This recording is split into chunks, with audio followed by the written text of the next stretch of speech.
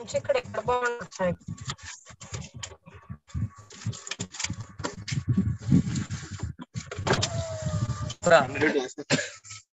Camp ఈ మధ్య నేను మా ఫ్రెండ్ ఇద్దరం కలిసి మా childhood friend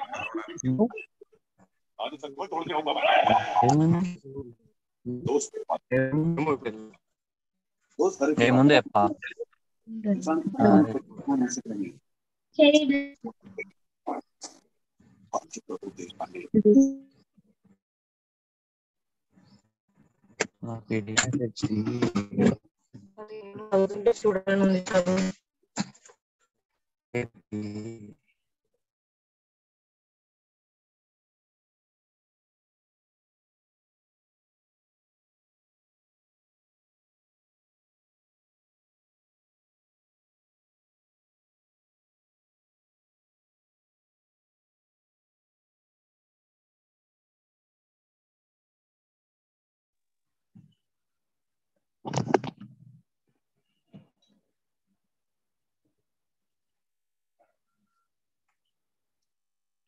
Namaskaram everyone and welcome to today's IIP Twin Cities branch symposium. In the month of December, it gives us a lot of pleasure to have successfully conducted symposium through the year. And today's symposium on pediatric hematology is probably the last during this year. At the outset, let me thank all of you for your wonderful support for all IIP Twin Cities branch activities, as well as the recently conducted IIP PATS TCB Pedicon 2022. We had an amazing response for the sports day, for the cultural events, paper and poster presentations, as well as the main conference. And we thank on behalf of the organizing team, as well as the executive board of both PATS and IIP Twin Cities branch, for all the delegates for your incredible support for the conference. Today's symposium topic is on pediatric hematology, and we have experts from across the country sharing their expertise with us. I'll now hand it over to Dr. Sunkoj Bhaskar sir for his presidential remarks and to take over. Over to you, sir. Thank you, Dr. Sri Krishna. Distinguished faculty members and the participants, wish you all a very good morning and namaskars. As you all know, this is our last symposium of this year, 2022, probably under the executive body of IIP TCB headed by me. Intentionally, this symposium was planned for the month of December for two reasons. One is the hematology is close to the hearts of all the practicing pediatricians. In day-to-day practice, we see at least 20% of the cases, or maybe more than that, either as an associated symptom or with the main symptom. So we thought it should be given a status of like a chief guest participating in any meeting. They will be speaking at last. So the Pediatric Hematology Conference, this Hematology Symposium, is like a chief guest for all the symposia which we had done earlier. The second reason was, in the month of January, we had this National Hematology Conference, which was a hybrid event. So I thought we wanted to give some gap for that conference and this symposium. And once again, I'm very proud to say, we, the office bearers of IIP Twin Cities branch, without failing, we had done 12 symposia on different subspecialties. And as well, we had done 11 IIP TCB monthly virtual clinical meetings, wherein we present 4 interesting cases. Not only this, we have another third monthly event, that is IIP Twin Cities branch virtual PG clinics, mainly meant for residents, PG students, and to the practicing pediatricians. Therein we take up one case. It will be discussed like we present during our final year. Not only this, we did so many Central IIP week celebrations, Central IIP workshops, and we had done 2 major conferences. One was Central Zone Conference in the month of July, and the one recently, last Sunday, was the last day of the IIP TCB and PATS annual conference. So with these few remarks, my dear distinguished faculty members, I sincerely thank you all for taking out your precious time on Sunday morning and participating in this symposia. It shows two things: your acceptance to our request. Secondly, your passion to spread your knowledge and skills to the learners, to the participants, and to the upcoming pediatricians. My special thanks to Dr. Sirisha Rani, who is the script writer for this program, and as well the director of the program. She's everything. I just requested her to organize the symposium. She had chosen the faculty, she had chosen the topics, and we all have 100% confidence in her. And then we kept silent. We were silent, and the program which she made was far better than what we thought in our minds. So my sincere thanks to Dr. Viva, Dr. Kalra, Dr. Virendra Patil, Dr. Pariniti, Dr. Siddharth, Dr. Richa Jain, Dr. Varshini, and all the other participants. Unfortunately, we are missing Dr. Emine from AIMS BB Nagar. I have special association with Viva. I'm tempted to say that because my granddaughter's name is Viva. This was fixed by my daughter-in-law. My name is Bhaskar. My wife's name is Vijaya. So VI is Vijaya and BH is myself. So I was happy to listen to your great personality like Dr. Viva Bafna. So we seek all your blessings. Viva also means morning, so it's associated with sun. So thank you one and all, and I hand over this program to Dr. Sirisha Rani, who will be conducting this session. Thank you all once again. Good morning all. Thank you first for your confidence and kind introduction in us and then kind introduction. I really appreciate all the faculty and participants for their enthusiasm on Sunday morning to participate first thing in the morning in this webinar. As Sir said, hematology is always close to heart for many pediatricians. And in that, like anemia is definitely being a common problem. We all get excited to investigate the cause, to treat the child, and to do the needful for the patients who come to us. So to address that, we have designed like different topics in hematology, microcytic, hypochromic, macrocytic, and autoimmune, which is a tough one to treat, and microcytic, a common one, macrocytic, which is another interesting one.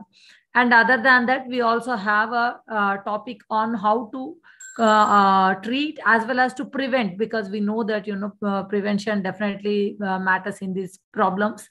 And other than that, we have an interesting panel discussion at the end on thalassemias.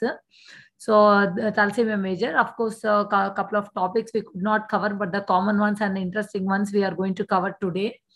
So with this introduction, I will quickly move on to the topic. I will introduce the first speaker, Dr. Richa Jain. She is consultant in pediatric hematology oncology in PGI Chandigarh, who is a dear junior to us in PGI. Over to Dr. Richa. So she's going to enlighten us on microcytic hypochromic anemia. Thank you, ma'am. Thank you to the organizers for the kind introductions. Without further ado, I'll start sharing my screen. And I will be talking about microcytic hypochromic anemia, as Dr. Sirisha mentioned. I hope my screen is visible and I am audible to all. Yes. Thank you. So,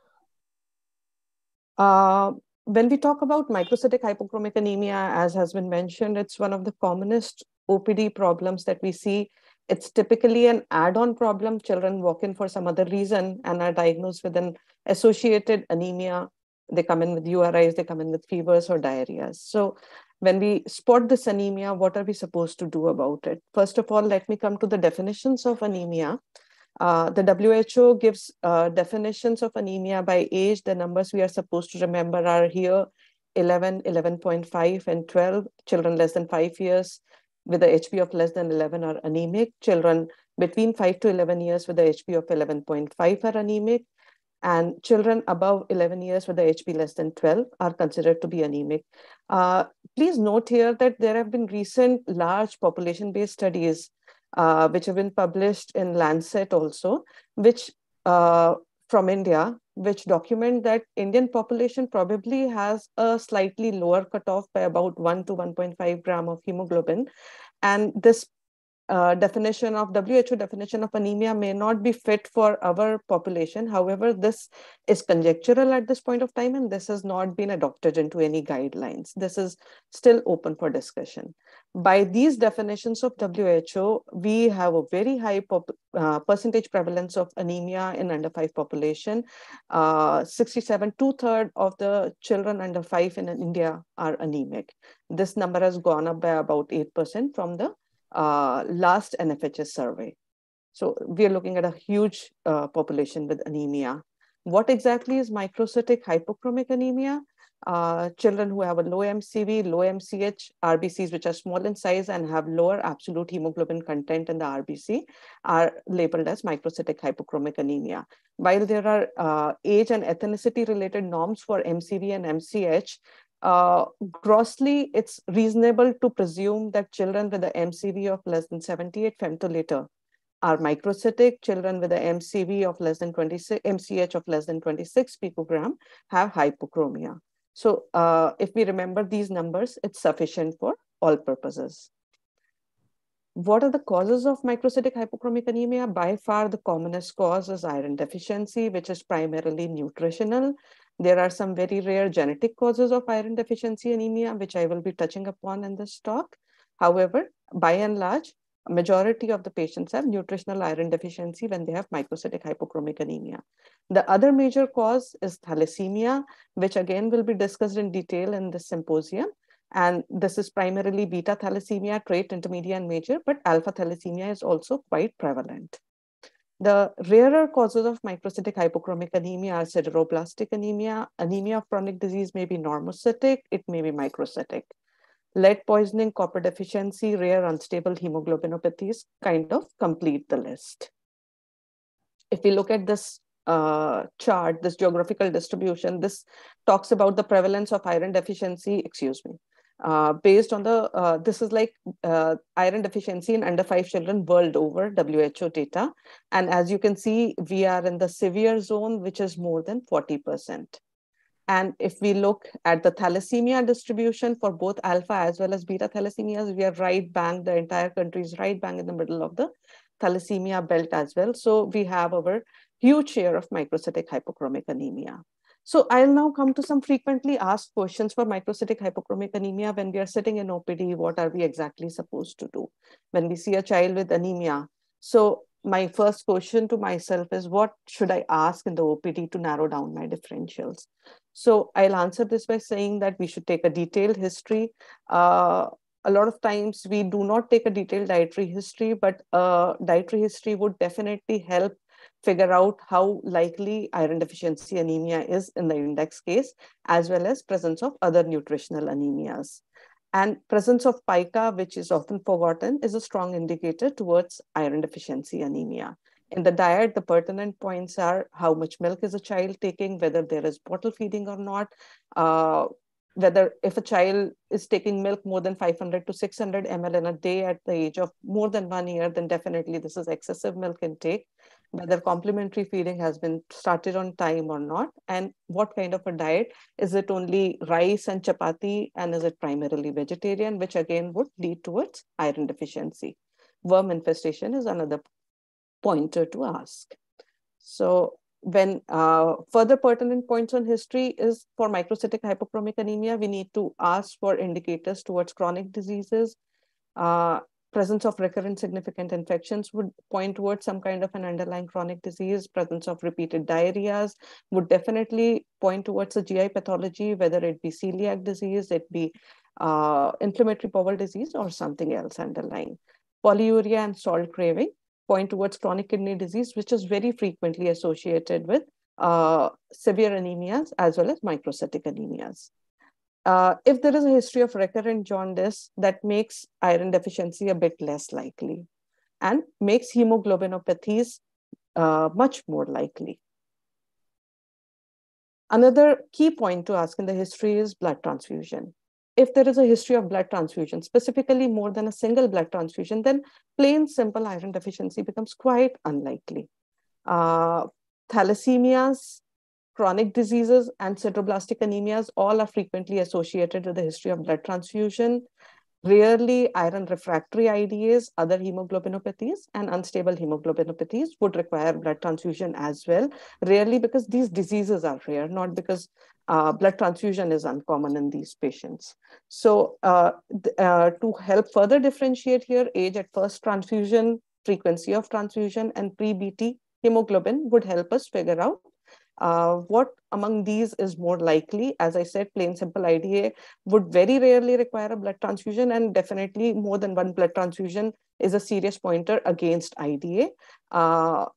Patients with IRIDA and sideroblastic anemia, as well as chronic disease, may require intermittent blood transfusion, but not regular blood transfusions. Patients with thalassemia major would, of course, be requiring regular blood transfusion.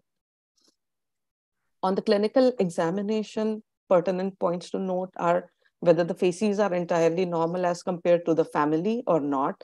Hemolytic facies are pretty overt in children with major thalassemia, but they may be quite subtle and not be pronounced till adolescence in children who have milder variants of thalassemia intermedia, milder variants of HbH disease or alpha thalassemias. And hemolytic facies are not there at all in patients who have thalassemia minor. So it would not help us differentiate between iron deficiency and thalassemia minor. Jaundice needs to be noted. Again, features of chronic disease, short stature, rickets should be noted because they help us point towards chronic kidney disease, celiac disease, and other chronic diseases.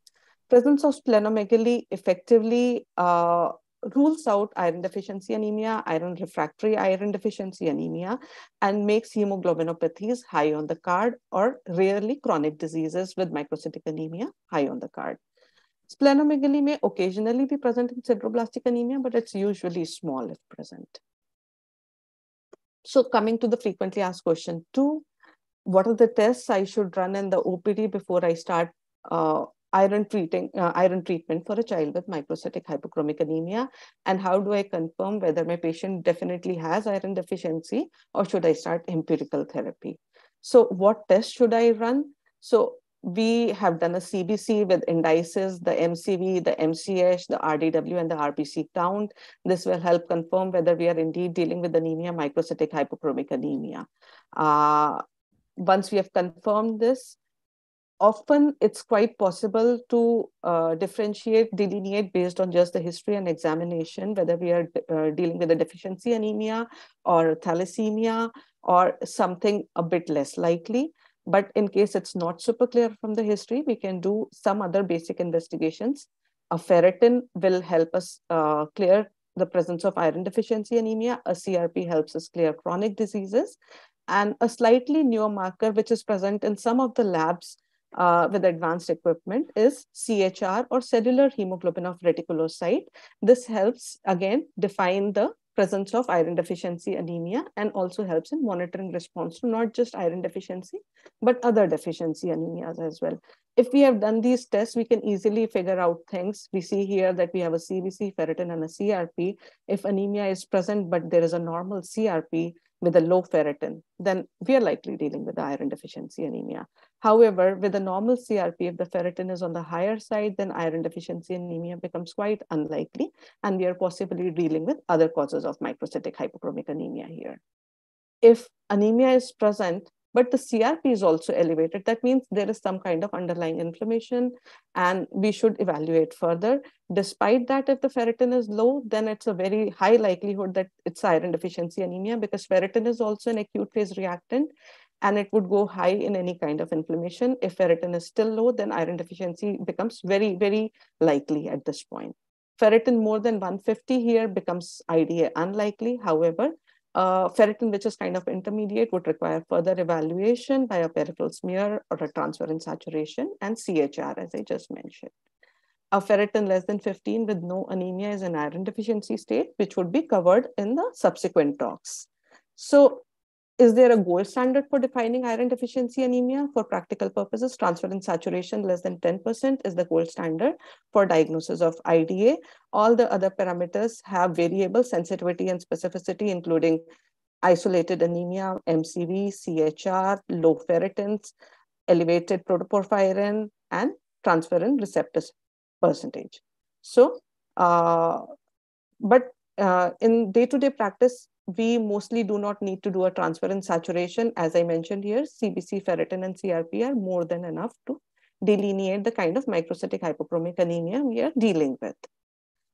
So coming to FAQ3, what is the dose and duration of therapy? I will not talk too much about it because it will be touched upon in a further talk. Suffice to say that oral iron ferrous sulfate is a gold standard.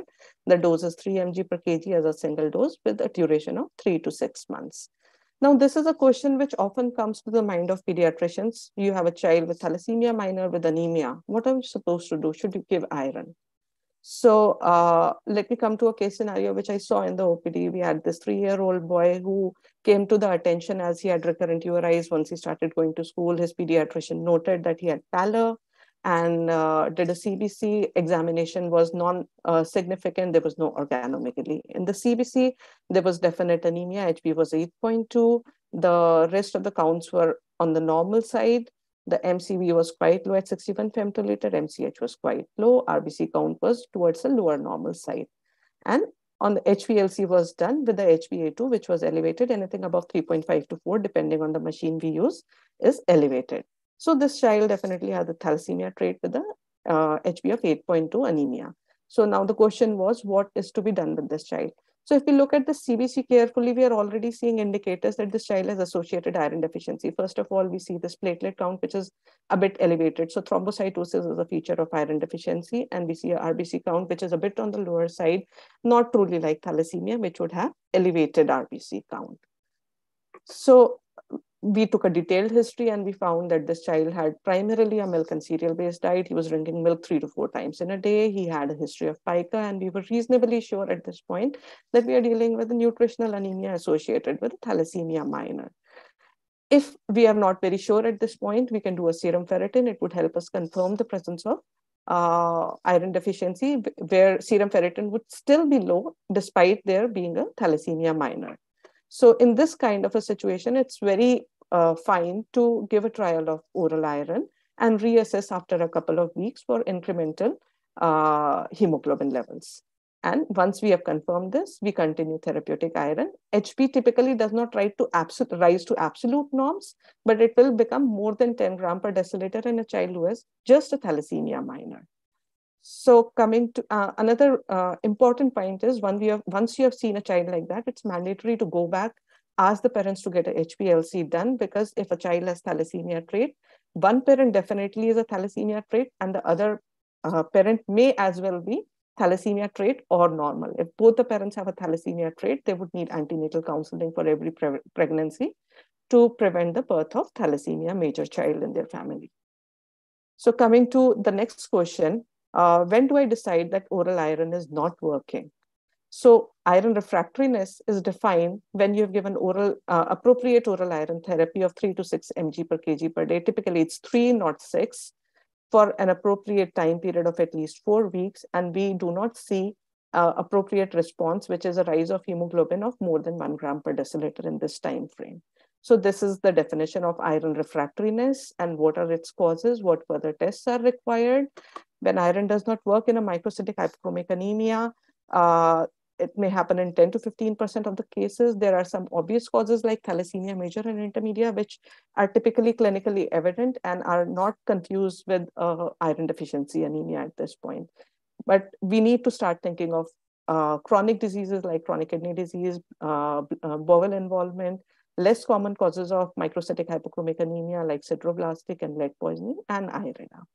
So when we assess the cause of iron refractoriness, we look at the compliance, we look at ongoing losses because of GI illnesses, Meckel's diverticulum, worm infestation, other losses, menstrual, pulmonary, and urinary, inadequate absorption, which may happen due to celiac disease or H. pylori infection in a slightly older age group. Long-term PPI therapy or GI surgery would also lead to inadequate absorption, though it's uncommon in pediatrics. Incorrect diagnosis, whether we have missed a thalassemia minor, rare hemoglobinopathies, sideroblastic anemias, or chronic kidney diseases, and then come to the genetic causes of iron absorption or utilization, which is IRIDA. So what tests do we do to distinguish between these causes? An HPLC, of course, a transferrin saturation and an extended iron profile would help at this point of time. A celiac serology, renal and liver function test, they would help us rule out chronic diseases and reasons for poor iron absorption, and stool for occult blood to look for losses. This needs to be done at least 3 times. HPLC will help rule out associated beta thalassemia trait. Sometimes other unusual hemoglobinopathies would be picked up, like HBC, HBD disease. HBH is often evident on the HPLC when an experienced person is looking at the HPLC, though further tests may be required. And sometimes unstable hemoglobin may be picked up on a HPLC. So that would help us figure out the less common causes of microcytic hypochromic anemia. An iron profile would help us confirm presence of IDA and make chronic diseases, sideroblastic anemia, a bit evident, where the serum ferritin is high in sideroblastic anemia, it's low in iron deficiency anemia. A transferrin saturation is low in IDA, but it's high in sideroblastic anemia. A serum iron is low in IDA, but it's normal to high in sideroblastic anemia. And the rest of the investigations are a bit less common, and we don't frequently do that. Still, it's possible to be confused at this point whether we are dealing with something else, and we are still open to alpha thalassemias or other rarer hemoglobinopathies which may not be picked up on HPLC, sideroblastic anemia, or IRIDA, or genetic iron deficiency anemia. So at this point, further investigations like mutation analysis directed towards IRIDA, sideroblastic anemia, or hemoglobinopathies may help, depending on what kind of a clinical suspicion we have. And a bone marrow examination would help us confirm the diagnosis of sideroblastic anemia. So coming to one more case scenario, we had this Master J, who was a 6-year-old boy from Punjab who presented with progressive pallor since the age of 1 year. There was no pertinent history. He had a normal diet, no diarrhea, no bleeds, no jaundice, and he had required a blood transfusion at the age of 1.5 years. So the birth history was unremarkable. He had received multiple doses of oral hematinics without significant response. His HP stayed between 7 to 8 gram%, and his diet was normal. The examination was essentially unremarkable. There was no stunting, there was no organomegaly. So we were dealing with a non-syndromic microcytic hypochromic anemia. We gave a trial of oral iron here while we decided to further investigate him. His HP only rose from 7.7 gram to 8.1 gram%. His platelets were quite high, again indicating thrombocytosis secondary to iron deficiency, and a peripheral smear confirmed that there was severe microcytic hypochromic anemia and poikilocytosis, no indicators of a chronic disease. So we decided to evaluate further. We saw that stool for occult blood was negative, a technetium scan was negative, a TTGA was negative, so it was not a celiac disease, and HPLC was essentially normal. In fact, if you see here, the HbA2 was low, which again may happen in iron deficiency. We did an iron study, which confirmed presence of iron deficiency. The serum ferritin was quite low, transferrin saturation was low, TIBC was elevated, and iron was low. So sideroblastic anemia was kind of unlikely here, where transferrin saturation and ferritin are both higher. So at this point, we proceeded for genetic evaluation for iron refractory IDA. This kind of a situation is quite uncommon to see in the day-to-day OPD practice. But when you come across such a case, this is where we were in this particular child. What exactly is iron refractory IDA? It is a rare inherited iron metabolism defect. TMPRSS gene on chromosome 22 is the causative gene. Here, there is a persistent microcytic hypochromic anemia with poor response to standard doses of iron. So there is moderate anemia with severe microcytosis, occasional transfusion requirement, which is what was the case in this particular child. Family history may or may not be there, and there are no phenotypic abnormalities. The lab parameters are quite similar to iron deficiency anemia, but ferritin may at times be on the higher side, not as low as an iron deficiency anemia. And the treatment is typically parenteral iron or high doses of oral iron with vitamin C may be tried if we don't want to give parenteral iron. Just oral iron alone is less successful. So either we give parenteral iron or we give higher doses of oral iron of about 5 to 6 milligram per kg per day in 2 divided doses associated with vitamin C. And it works in a certain percentage of cases. In this index child, we did an NGS for mutation, and we found that he had a compound heterozygous pathological mutation in the TMPRSS gene. And we confirmed presence of IRIDA, gave him parenteral iron. His HB was remarkable at 14 weeks and rose from 7 gram per deciliter to 14 gram per deciliter, though microcytosis was still remaining. And this is a feature of IRIDA, actually, that microcytosis does not resolve completely. The platelet count came back to normal. So this was a case which flummoxed us. This is the last case and last few slides. We had a 5-year-old child who had pallor for 6 months, which was sudden in onset, gradually progressive, transiently improving with hematinics. This child received 4 transfusions in 6 months. So onset at 4.5 years of age, multiple transfusions. There was, apart from pallor, there was nothing on the examination. So her HB was quite low. She had microcytosis, hypochromia. The rest of the counts were normal. The retic was elevated, but not elevated enough for this kind of a hemoglobin. The HPLC was normal. The ferritin was within norms. The DCT was negative. TGF was negative. However, the bone marrow done at this point was remarkable for a Pearl 0, which is like there was no iron stored at all. So this ferritin was obviously elevated as a part of some kind of a chronic or acute inflammation. The rest of the evaluation for losses, RBC scintigraphy, stool for occult blood, urine hemosiderin were all negative. So we were a bit flummoxed here and stuck. This child presented to OPD with low-grade fever and severe pallor in the 2nd month of follow-up. We found mild cough and tachypnea, creps on examination. We thought she has evolving CCF secondary to anemia. So we rushed her to the emergency where a chest X-ray was done. And we saw this, both the lung fields were white, diffuse pulmonary hemorrhage was there. So a bronchoscopy and a BAL confirmed our diagnosis of idiopathic pulmonary hemosiderosis. And so rarer causes at times may also present with iron deficiency anemia is the point here. This child was further evaluated and after steroids, she is fine right now. And I'll stop right here and take questions if there are any. Thank you. Thank you very much, Dr. Richa, for enlightening talk, touching practical aspects like what to ask when they come to OPD. This is a very common problem, as we all know, like, what to question, how to narrow down the differentials, and how to interpret the CBP, looking at the red cell indices, and going to differentials and investigating and all. So we have one interesting question by Dr. Lakshman. Does liposomal iron better than standard iron salt? Any randomized control trials on that? So that's a great question. I would say that the standard of care till date is iron sulfate, ferrous sulfate for oral iron therapy, and all other drugs which are coming are compared against ferrous sulfate.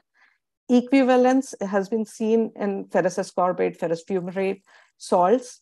The colloidal, the polymaltose complex, they are not as efficacious. This colloidal, sorry, you mentioned lipid. What was the question?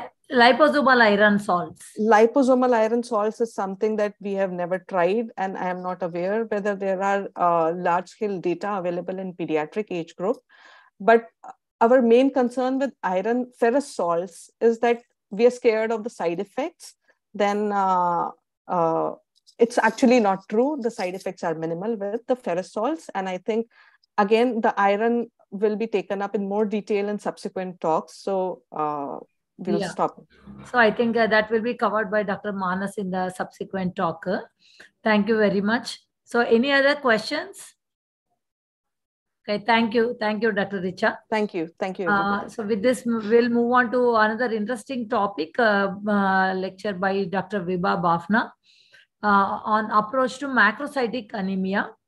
So various differential causes, and then how to narrow down the differential diagnosis and management and all. So mainly on differentials and approach, she will speak, and management aspect, Dr. Manas Kalra will touch. Over to Dr. Vibha Bafna. Good morning, everybody.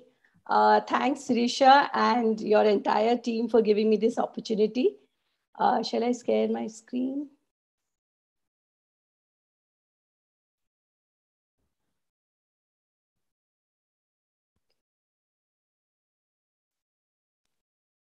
It has to go from the beginning.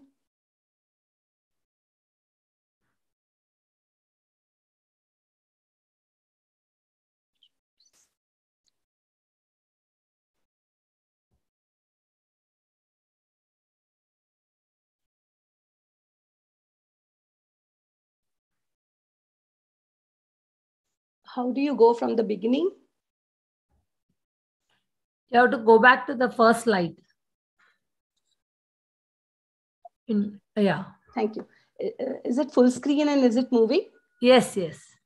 Okay. So after the great talk on hypochromic microcytic anemia, we switch gears, go on to macrocytic anemia. So macrocytosis is basically a strictly morphologic terms, which means that RBC size is bigger than the normal range. So it can be documented as a mean corpuscular volume from automated hematology instruments, which we get every day on our CBC reports.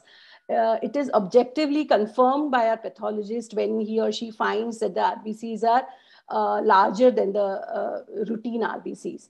RDW is basically red cell distribution width, and it is an objective measure of variation in RBC sizes as estimated by our counters. We will soon see its importance.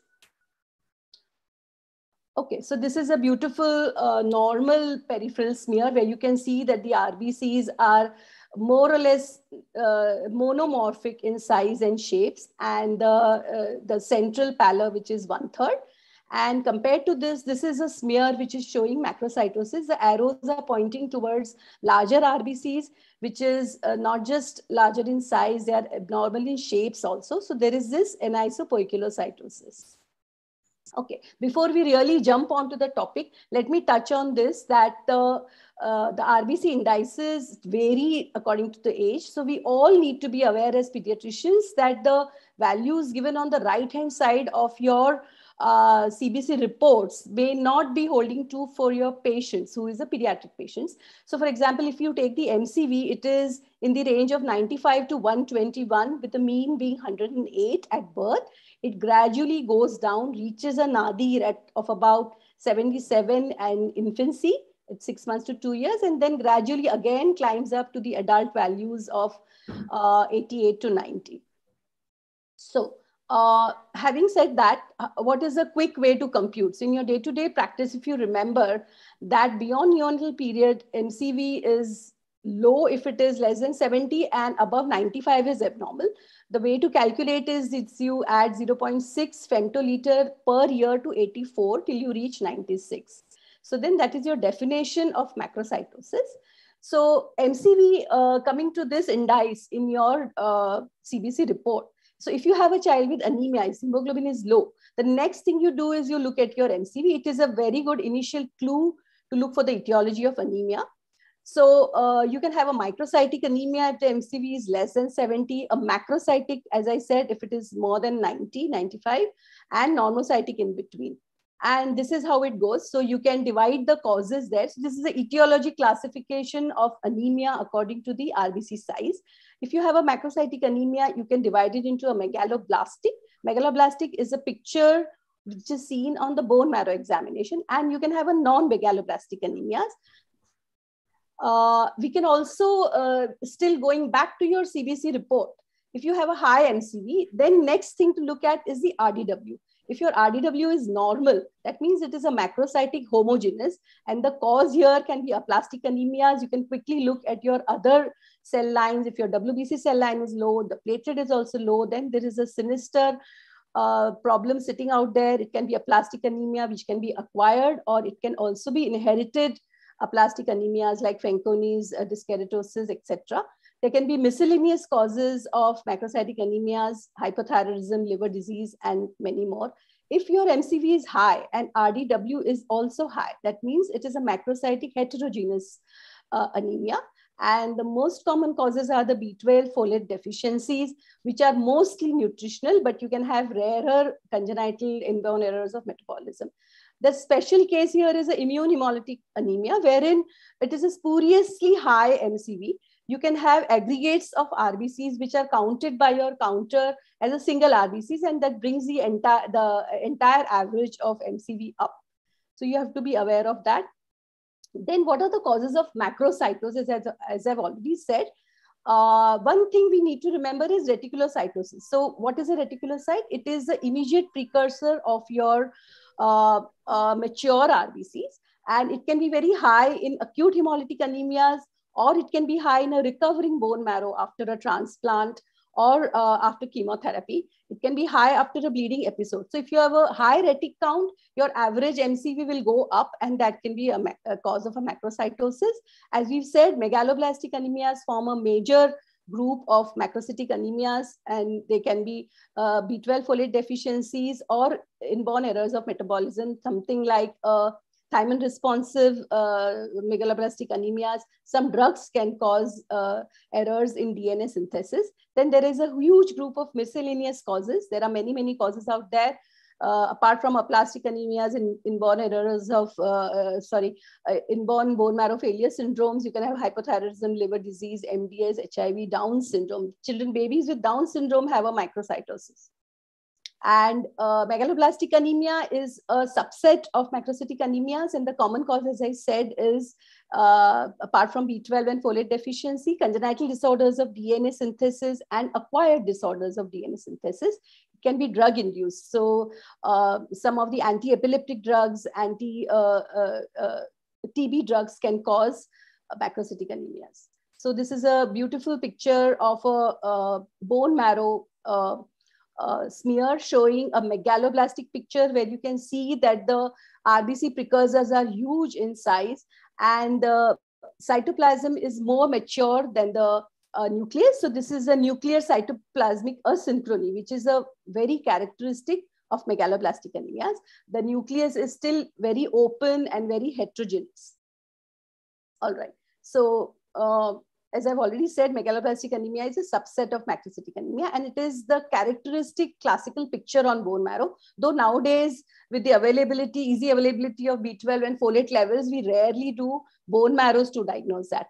Now, having done this little part of introduction and theory, let's see how we interpret this on the cases. So here is a 4-month-old female baby. She was brought for a gastroenteritis, but she was noticed to be very pale, lethargic. She was failing to thrive. On taking a history, she was exclusively breastfed, and mother was almost a vegan, not just a vegetarian. She had knuckle hyperpigmentation, and she did not have any hepatosplenomegaly. So this was a picture of this baby. You can see very sparse, depigmented hair, lethargic, and if you carefully see, she had this kind of a knuckle pigmentation. On her hemogram, she was severely anemic with a high MCV. It's of 90, which, if you remember, it's high for her age. The RDW was very wide at 21. The other cell lines, the total WBC, though, looks normal at 6,200. But if you do the ANC, absolute neutrophil count, it's only 620, which is less than 1,500. So it is low. The platelets was also on the lower side. So a pancytopenia with high MCV and with a high RDW. The peripheral smear was very classical, macrocytic, large RBCs with different sizes, different shapes. You can see small RBCs as well. You can see teardrops over here. And if you notice that the single neutrophil shown here has hypersegmented, there is a very low platelet count. You cannot see a single platelet on this smear. So this was very classical of a B12 deficiency anemia. You confirm it, did an LDH, which was high. The B12 level was very low.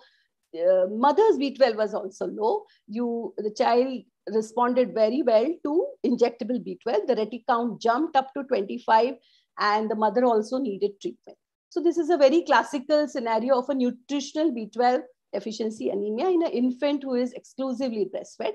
So coming on to B12 absorption and metabolism, quickly, if we go through the B12 that we ingest, ingest from our diet is goes to the stomach. It binds to the transcobalamin 1 in the stomach. Then later it binds to intrinsic factor after being proteolized by the pancreatic enzyme. The B12 intrinsic factor thing comes all the way to your ileum. From your ileal cells, this complex is recognized and absorbed into the portal circulation into the blood, where the B12 now binds to the transcobalamin 2. This transcobalamin 2 and the B12 complex is now identified by the receptors on the cells. And then this is taken up into the cell, further to be incorporated into all your apoenzymes, which are required for the metabolism. and especially for the production of proteins for your nucleic acids. So this is very important even for us clinicians to know, because in that case, you will understand the disorders of B12 absorption metabolism. So having done that, the causes of B12 deficiencies can be divided into nutritional, absorption defects, and genetic and inborn errors of metabolism. Nutrition is when your diet is poor in B12. It not only happens in infants, but nowadays we are seeing many adolescents with food faddisms come with B12 deficiencies, purely nutritional B12 deficiencies. Then you have your absorption defects. Pernicious anemia is a very interesting case scenarios where you have antibodies against your intrinsic factor and even antiparietal cell antibodies. Pernicious anemia can be a part of the multiple antibodies kind of scenarios. Then you can have a genetic disorder known as Imerslund-Grasbeck syndrome, where your ileal cells, the ileal cells lack the cubum receptor. So your intrinsic factor and B12 complex cannot be absorbed. Then you can have all sort of gastrointestinal disorders, inflammatory disorders, the resections, all that which cause to poor absorption. You can have insufficient pancreatic secretions as your Zollinger-Ellison syndromes. You can have infestations by D-latent bacterial overgrowth, which compete for B12 and thus lead to B12 deficiencies. Then you have your rare, thankfully rare, but genetic and inborn error group of B12 metabolism, wherein thiamine responsive megaloblastic anemia is one of the cause. You can have transcobalamin 2 deficiency, which leads to a very severe B12 deficiency anemia starting right in infancy. And then you have your IEMs right from CB1A to CB1G disorders, which is lack of all the enzymes like adenosyl cobalamin enzyme, your methylmalonic enzymes, which lead to severe B12 deficiencies.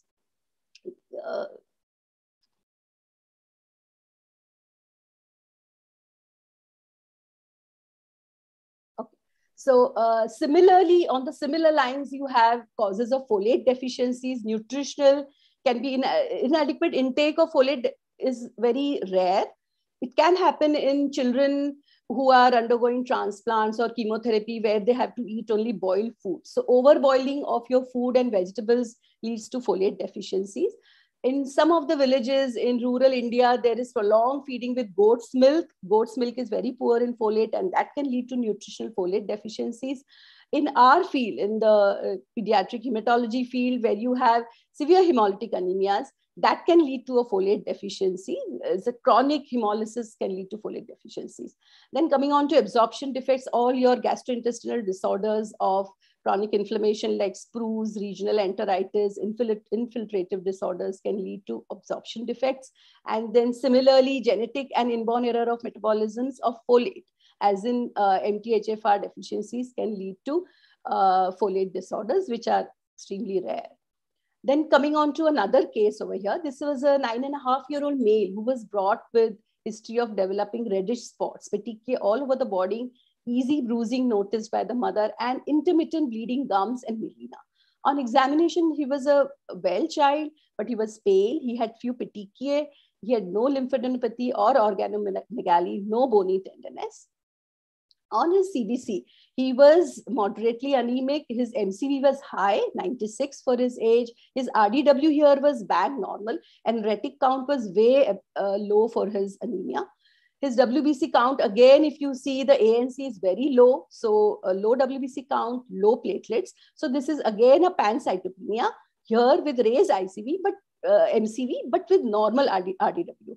His peripheral smear was normocytic, few macrocytes. There was neutropenia, low platelets. So the bone marrow aspiration was ordered over here, and he had a hypocellular marrow with increase in fat cells, very low megakaryocytes. So this is a pancytopenia, aplastic anemia, pancytopenia. But again, having a close look at his boy. So if you see, look at this boy, he was short in stature. If you look carefully at his face, he had this triangular faces, and look at the perioral hyperpigmentation. So this is a child, and then look at his hands. What is there? So he has this thumb abnormalities on both the sides. So any guesses? This was the next test that was ordered, which is a chromosomal breakage test. when the WBCs are treated with mitomycin C. And you see this classical picture of chromosomal breaking, triradial formation, the breakage pointed by the pink arrows, the triradial by the green circle. So this is a case of Fanconi's anemia, which is the commonest inborn bone marrow failure syndromes, causing a pancytopenia, typically manifesting at 8 to 10 years of age. And not only these children are prone for aplastic anemia, but they are also prone for many cancers later in the life.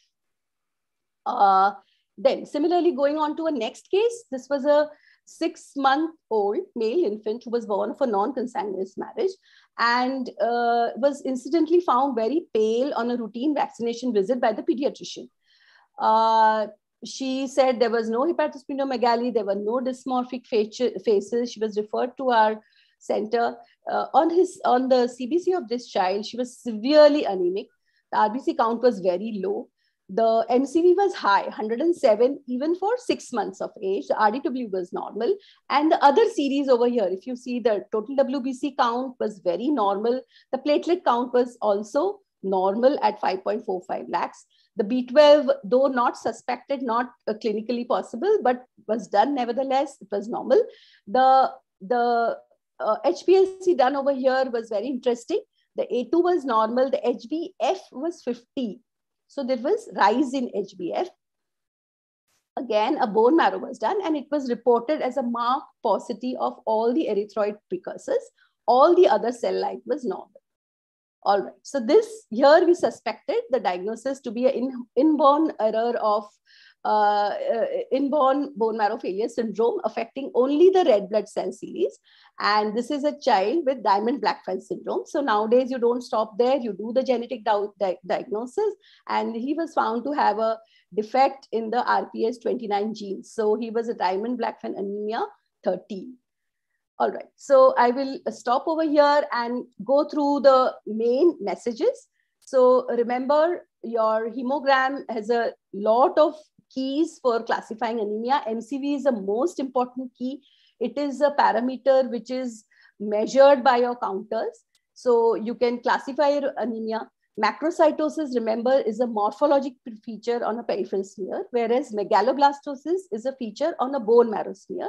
Macrocytic anemia can be either megaloblastic or a non-megaloblastic, which is indicated on your CBC report as high or normal RDW. Okay. Megaloblastic anemias can be usually due to B12 and folate deficiencies. Though inborn errors of B12 and folate deficiencies exist, they are very rare and they are very severe, should be recognized.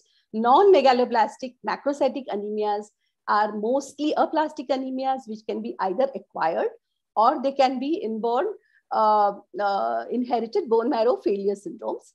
They can be also due to hypothyroidism, MDS, and there are many other causes which are clinically very diagnosable. Thank you so much. Thank you very much, Dr. Vibha, for this enlightening talk on macrocytic anemia approach, how to choose the appropriate investigations and how to interpret those investigations, and good clinical scenarios and all. So we have one question from Dr. Lakshman about, adding, do we need to add B12 to all vegan pregnant women along with iron folic acid supplementation? Actually, there is no guideline as adding B12 supplementation. Yes, folic acid, everybody knows that it prevents neural tube defects. And it has been found that women, and especially pregnant women, are really lacking in folate. So there is a guideline about folic acid, but B12, there is no guideline. So yeah, if we are suspecting, then we should do the level. We know that, there are no guidelines, but if you look at the question, it says like vegan pregnant women. So vegans, so if they are strictly vegan, then I think vegans, we can add. We do have to, yeah. But we can do a level nowadays. Levels, that is easily available. Yeah. So we can do the levels, and we can also. And actually, the nutritional deficiency takes a long time in manifesting. It really takes a long time in manifesting. So you can do a level and then add. Very simple to add. Nowadays, oral preparations are also available. I'm sure Manas is going to talk about more in detail. Thank you. So we'll move on to important management aspect on anemias, the interesting and common anemias like microcytic and macrocytic anemias. To enlighten us on this, we have Dr. Manas Kalra, who is a senior consultant in pediatric hematology, oncology, and BMT in Sir Gangaram Hospital. Over to you, Dr. Manas.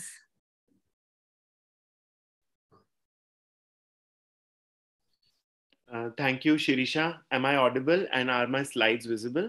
Yes. Okay, so thank you for this opportunity. Thank you, IAP Twin Cities. Thank you, Shirisha, for having me here on this Sunday morning to talk about management and prevention of nutritional anemia. So at the onset, disclaimer, I think all of you know more about iron deficiency, B12 deficiency, and folic acid deficiency than any pediatric hematologist, because I think you see this much more than what a pediatric hematologist, oncologist would see in his practice. And you people manage it on a day-to-day basis. And we get looped in mainly in cases where the response is inadequate or where the patient has, not done as per your expectations for the management of either the microcytic or macrocytic anemia. My job has been made easy by Richa and Vibha, who have very beautifully elaborated upon the various causes of microcytic and macrocytic anemias. And I'll be touching very briefly on them whilst I'll talk about managing a nutritional anemia in children. So I bring greetings from Gangaram Hospital, which is located in the heart of Delhi. It is just very sad to look at the figures of iron deficiency anemia, nutritional anemias in our country. And despite all the efforts, the CNNS survey and the NFHS 5 survey have shown that the incidence of nutritional anemia is still on the rise. So, very high figures. You can see this survey was in 2016, 2018, showing almost 60 to 70% chances of anemia. While comparing NFHS 4 and 5, in fact, the indicators of anemia were worse in NFHS 5. Again, a very sad thing. And all these red bars indicate all the states where there is an increase in anemia in these target population. And Telangana, Andhra Pradesh, everything features into an increasing prevalence of anemia, and so is Delhi. So we all need to do a lot of hard work. Adolescent girls, similar figures. So all the red bars indicating an increase in the prevalence of anemia. Only a few states have, decrease in prevalence of nutritional anemias. And this is despite so many national programs on management of anemia that we have not been able to get hold of that. And in fact, in our latest FOCON, which is the annual conference that was organized in Delhi, all the senior people who came, including Dr. Vinod Paul, the emphasis was on how do we make India anemia mukt, and we all need a lot of work to do for this. So as Richa elaborated, we have the WHO classification to kind of say what the definition of anemia is, but it may be a little bit higher thresholds for India. But I think at the moment we need to stick with the WHO till we have our own kind of setup to say what ideal hemoglobin for an Indian patient should be. But I think we should stick to WHO at the moment and try to aim high. Bedside MCV interpretation is important for you because when do you want to treat these patients, you want to know what is microcytosis and what is macrocytosis. And this has been touched upon briefly in the previous talks. So just use these simple formulas, and it is given in the IAP guidelines for management of nutritional anemias. And if you use these formulas, you are able to kind of get a rough idea of what the MCV should be, and you'll be able to say whether the patient has microcytosis or macrocytosis. And a peripheral smear helps you to make a diagnosis. Like in this particular case, you can see a lot of central pallor and small cells. RDW will be high in nutritional anemias, and RBC count will be low. So iron deficiency, B12 deficiency, both will have a low RBC count. So when you talk about management, first thing is you have to make a diagnosis correctly. And I will not do this in great detail because Richa has talked about it. So very important is to look at the MCV RDW, which will be in the opposite direction, and iron, which will be low. And the easiest thing that we can do, one test if we have to do, is the serum ferritin. And I always emphasize that this is a very important test, but we should avoid doing it at the time when a patient is infected or inflamed, because at that time it will be spuriously high. Now, the guidelines clearly mention the cutoffs for serum ferritin. So less than 12 and less than 15 for the different age groups. We can see that with infection, the cutoff can be up to 30 because a little bit rise can be there. Serum transferrin saturation less than 16% for adults, and a reticulocyte hemoglobin, which is the newer parameter, would be less than 29. Percentage of hypochromic cells is again a newer parameter looking at the functional iron availability. It should be more than 5% to call it as an iron deficiency anemia. Now, reticulocyte hemoglobin is now available at our center, and for the last 4-5 years, we have been using that. And it is very helpful to pick early iron deficiency and also to see the early response to treatment. But if you do not have availability of this test, still with the basic evaluation, you are easily able to make a diagnosis of iron deficiency. So once you have made the diagnosis of iron deficiency, you want to treat. So Richa clearly said that ferrous salts are preferred. But again, we have many other salts available, which are gluconate, fumarate, ascorbate, and we use them all the time with almost similar efficacy. The iron therapy should be given at 2 to 3 mg per kg. In fact, if your patient is not tolerating, the key is to give the iron and not stop the iron because of the side effect. Even if you give at 1 mg per kg, but persist with it and not stop it early and keep giving it and try to manage the side effects, you will have a successful iron rise in your patient. Give for 2 to 3 months after the hemoglobin has normalized. The enteric-coated delayed release and the liposomal irons are not recommended, and I'll come to that in a bit. The first checkup should be done by 7 days in cases of severe anemia, and then 14 days where there is mild to moderate anemia to see if the patient is able to handle it. Avoid milk, tea, curd, antacid, proton pump inhibitors, calcium with your iron therapy. So if you have to really give it at a different time, but not with the iron. The response of iron deficiency anemia can be monitored by first looking at the clinical response, which starts within a day. Irritability goes down. Nobody checks the bone marrow response. We don't have to do the invasive test. Look at the retics. They start coming up by 5 to 7 days. And then the hemoglobin starts rising by 0.25 to 0.4 grams per deciliter per day. And after 10 days, it goes at a relatively slower rate. So by 1 month, most of the patients would have a rise of at least 1 gram per deciliter if you are giving iron therapy properly. Now, the newer iron formulation is the talk of the town, and everybody wants to know about that. The companies are marketing them in a big way. They'll always be standing at your clinics and promoting their expensive products. But are they really helpful? So the first is the oral liposomal iron. Now, iron salts like ferrous, pyrophosphate are covered with a liposome. It's a spherical structure of the phospholipidic nature.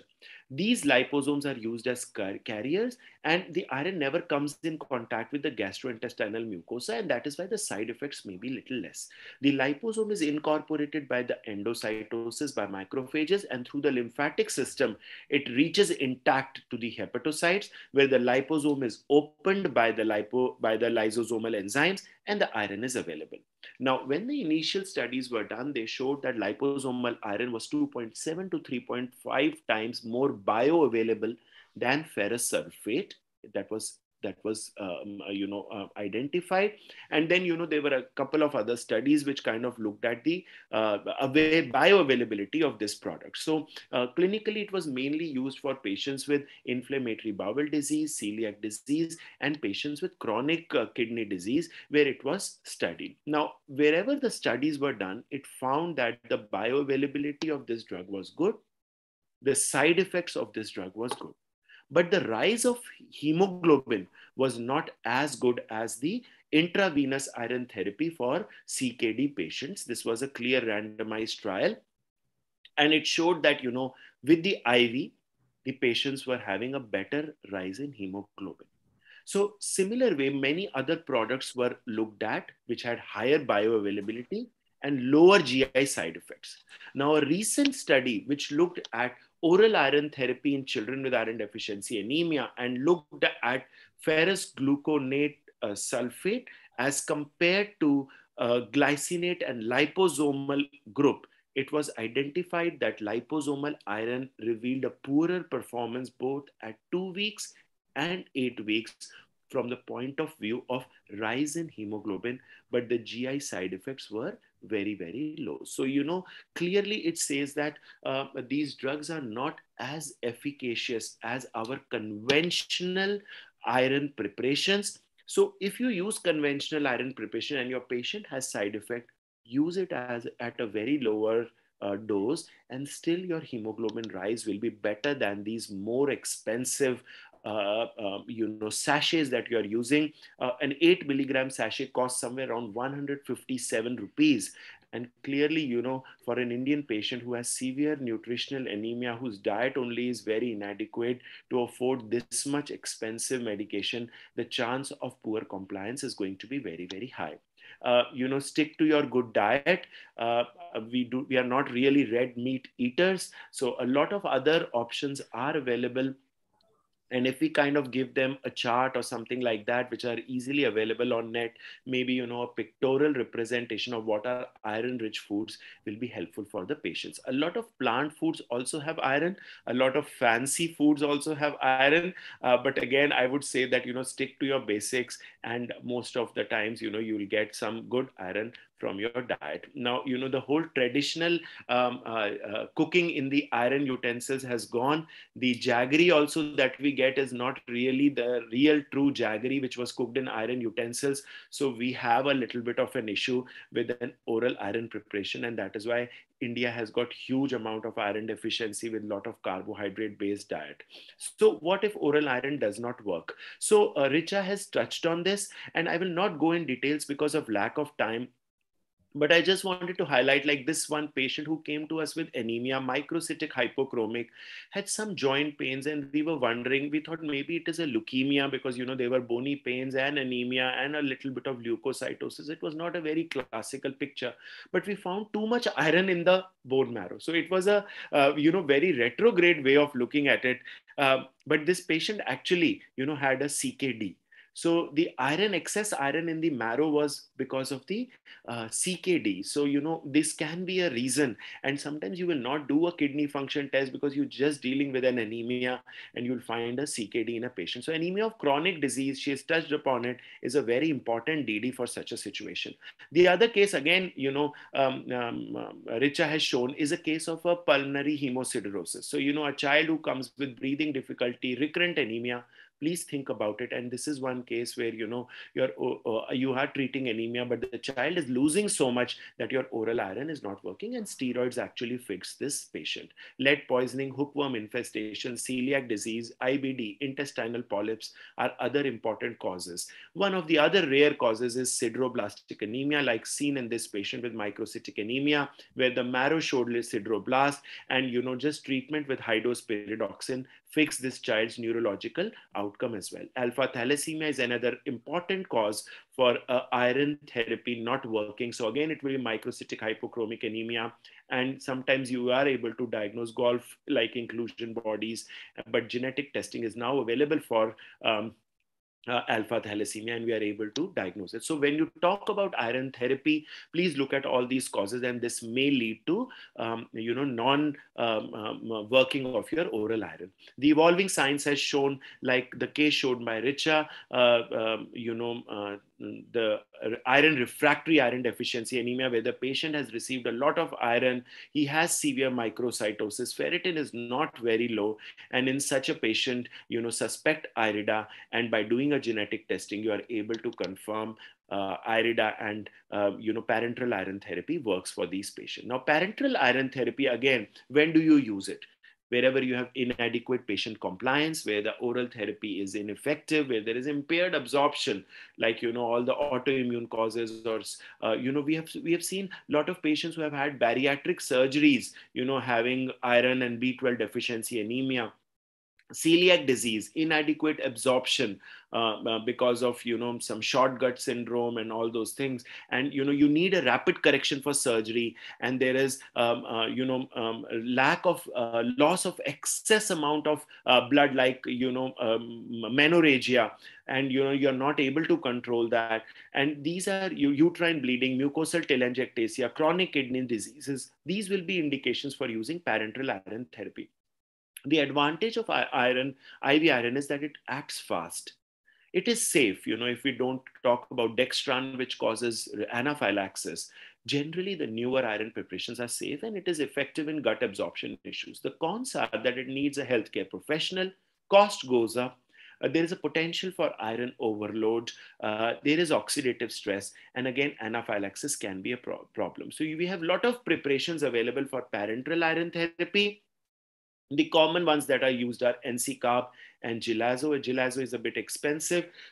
It is iron isomaltoside, and NC-carb is the ferric carboxy maltose. You also have iron sucrose, sorbitol, and dextrans are the one which can cause. We have standard formulas of how to calculate the iron dose, and I will not go into details for that. A short, check by giving, to make sure that the patient is not having an anaphylaxis, a test dose is recommended, and allergies is really the main thing. IM injections can be painful. It can lead to discoloration of that area, and these are some of the things. But wherever we have very difficult patients and we need to give them iron, these newer drugs have come as very handy, and we have a few children with inflammatory bowel disease presently who get regular IV iron in our ward. Now, briefly coming on to B12 and folic acid. So, Vibha has shown what a smear in a B12 deficiency, folic acid deficiency looks like. So I will not go into details of that. And hyperpigmented knuckles is something we see. We often do not have to do a bone marrow because, we are able to diagnose with a good peripheral smear and the levels. But always keep DDs in your mind whenever you look at B12 macrocytic anemias. And some of these have been elaborated by Vibha in her case series. So coming on to investigating these patients, cobalamin and folate assay should be done simultaneously. And serum folate level should be first estimated than RBC folate, which is actually a better test, but doing RBC folate can be tricky and it is not easily available. So sometimes, when your serum folate level is okay, an RBC folate can be handy. A good meal sometimes brings up the folic acid level very quickly. One tablet or one syrup that has been given by a previous pediatrician may spuriously, kind of bring the transient rise in folate level, and you may think, oh, folate is okay, why do we have to give folate? But that is just a transient rise in the folate level.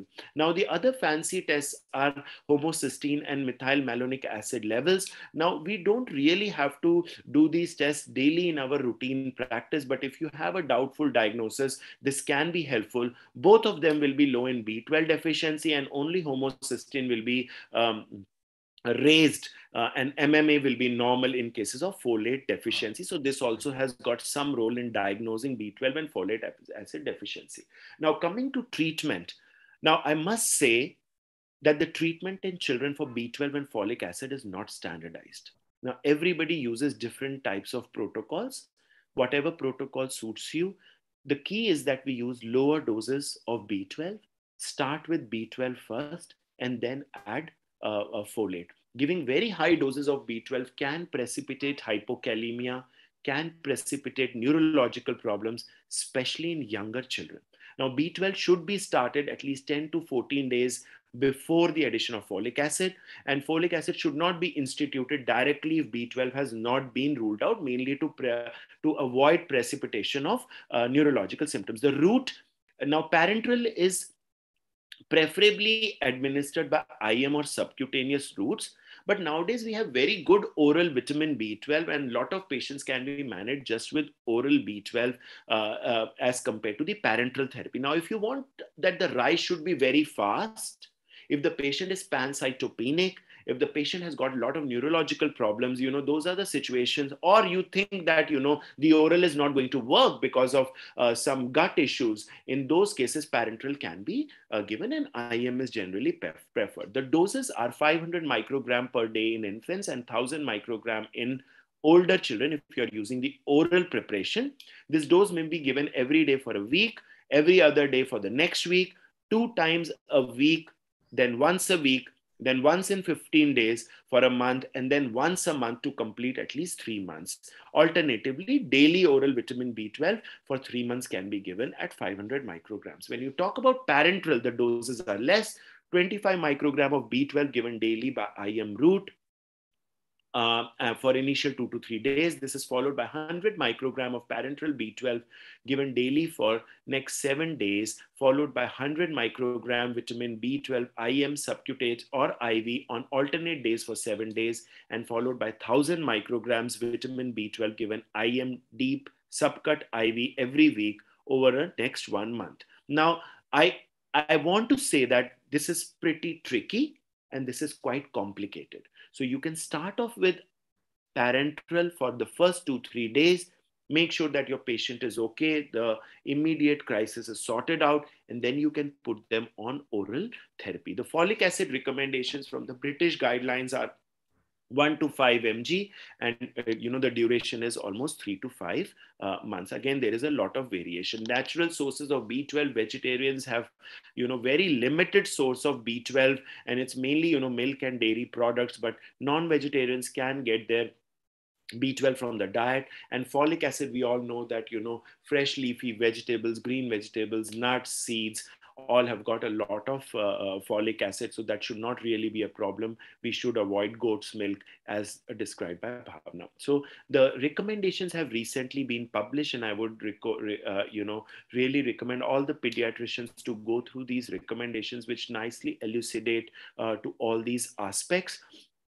As far as prevention of nutritional anemia is concerned, that's again a very big topic that Shirisha has given me, and I'll not go into much details of that. But I would say that essentially it is Anemia Mukt Bharat that we need to kind of emphasize to our society. And we being pediatricians and pediatric hematologists, we need to kind of re-emphasize to our peripheries that this is very important, and we need to do all this iron and folic acid supplementation, deworming, delayed cord blood clamping. And these are some, the government has come up with a very nice strategy of coming up, but it is just the compliance that becomes a problem, and a lot of these tablets are just thrown away because there are just people having all these wrong notions about oral iron therapy. There are targets which have been set, and we need to focus on this.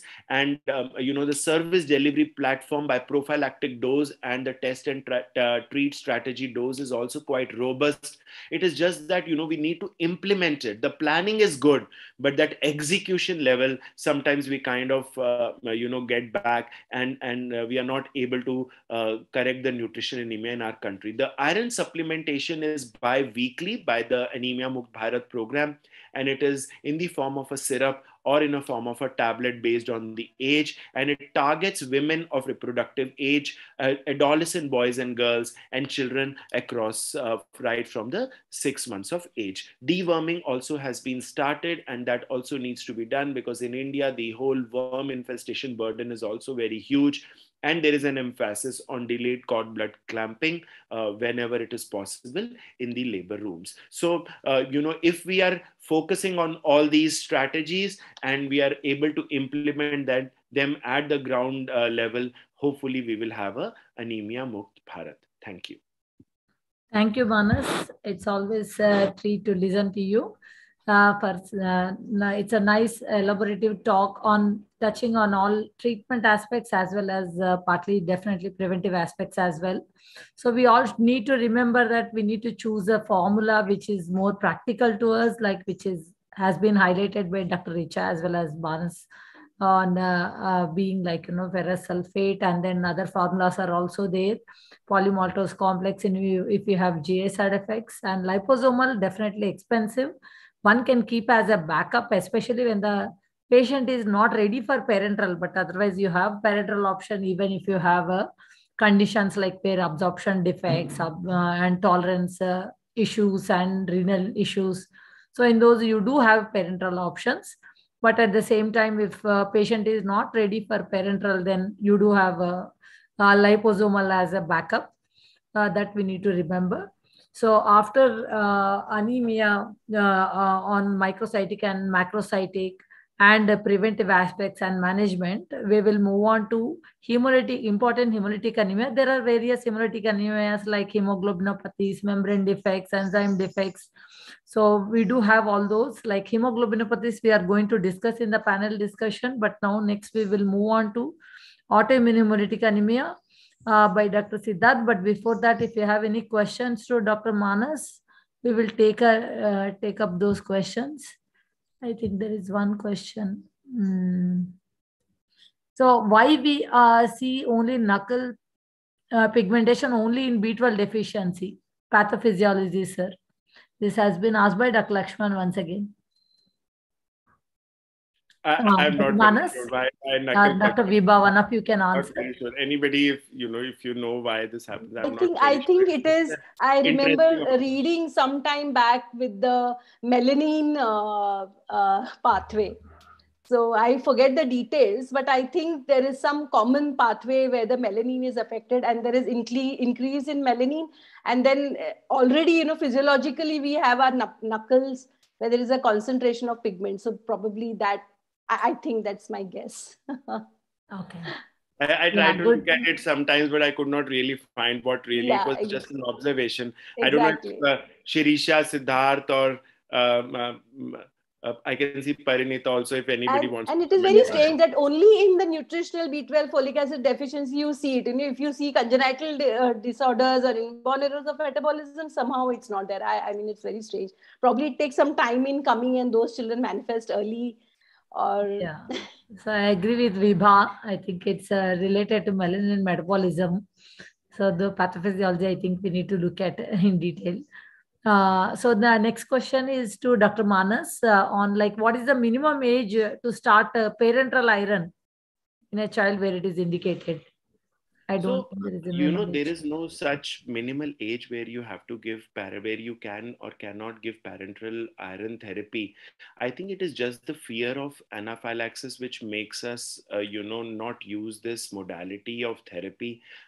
With the newer preparations, the risk of anaphylaxis is very less. We have used it for many, many patients. And I think we need to just dose adjust and use at a lower dose based on, the age and calculate it appropriately. And I don't think we have such cutoffs which can be used. The issue is that, we do not have safety data for very young children because it is not commonly used for very young children. Most often oral iron therapy works for them.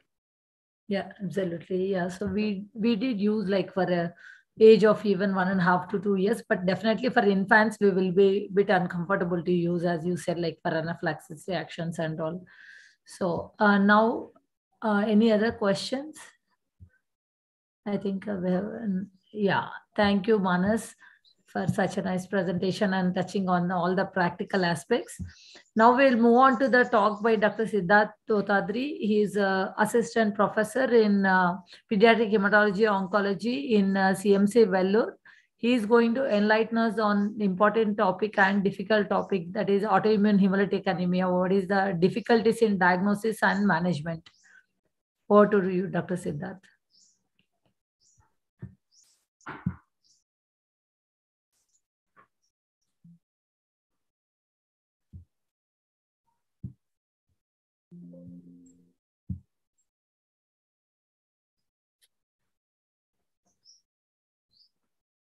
Are my slides visible? Can you see the slides? Yeah. Thank you, Dr. Sirisha, for this opportunity, and thank you to the Twin Cities IAP program for arranging this session. So today I'll be talking about autoimmune hemolytic anemias, the diagnosis and difficulties involved in the management of this. And I hope that at the end of this talk, when you see a child with IHA, you will not say IO.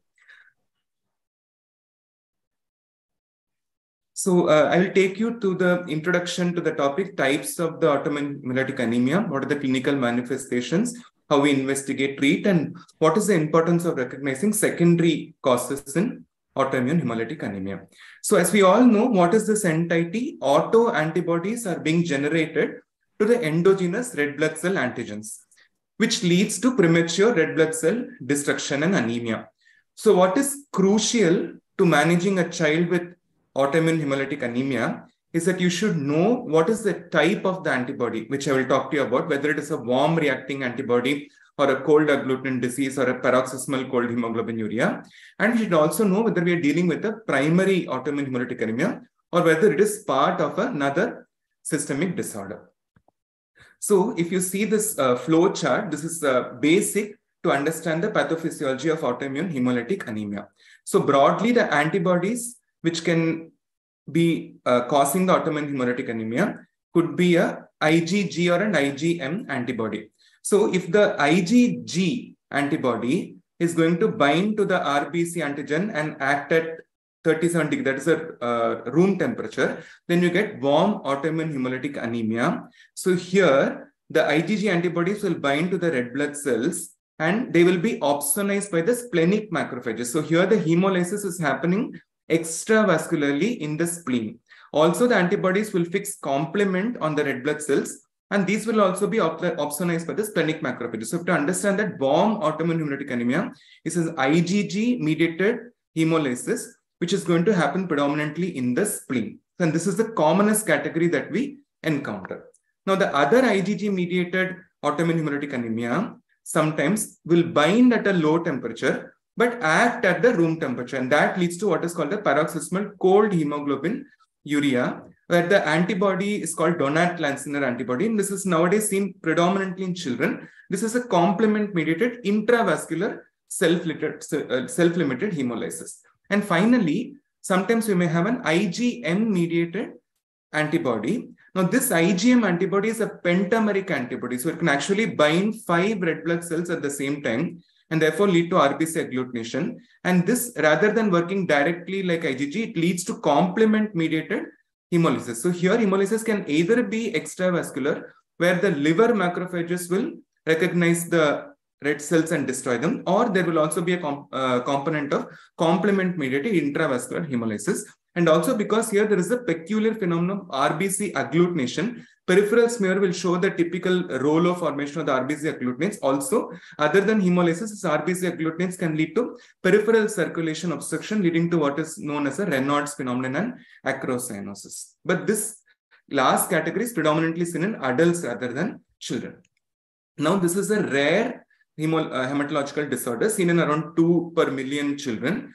And in infants and toddlers, mostly we see primary autoimmune hemolytic anemia triggered by recent viral infection, just like ITP, which we are more familiar with. In adolescents, we should be very wary that it might be a possible underlying secondary disorder. The warm autoimmune hemolytic anemia is the commonest type of autoimmune hemolytic anemia. And the cold agglutinin disease, like I told you before, is primarily an adult disease, very rare in children. And the paroxysmal cold hemoglobinuria, now that syphilis is almost not seen at all, it has become a primarily pediatric disorder seen around in 5-year-old children after some infections. And around 5 to 10 years back, this was actually a disease which used to lead to mortality in more than 10% of patients. But with good diagnosis and treatment modalities, the mortality has come down significantly. So how does it manifest? Typically, the onset is acute to dramatic. So this is in comparison to other common congenital hemolytic anemias like thalassemias, hereditary spherocytosis, where you will have a more prolonged history when the child comes to you. Here, the presentation is usually acute or maybe episodic also. And in warm autoimmune hemolytic anemia, there may be a remitting, relapsing course. Whereas in pediatric paroxysmal cold hemoglobinuria and cold agglutinin disease, it is usually a self-limited disease. And obviously, the predominant symptom is anemia, which manifests with pallor and easy fatigability. And often, because the child comes with severe anemia, you might have tachycardia, flow, murmur, and gallop rhythm. But remember, frank congestive failure is not very typically seen in this condition. Often, jaundice will be picked up in the form of icterus in the examination or from the history. Often, there will be a complaint of high colored urine, but this is usually the bilirubinuria seen in extravascular hemolysis. Occasionally, you can have the typical cola-colored urine, which signifies intravascular hemolysis in the paroxysmal cold hemoglobin and cold agglutinin disease.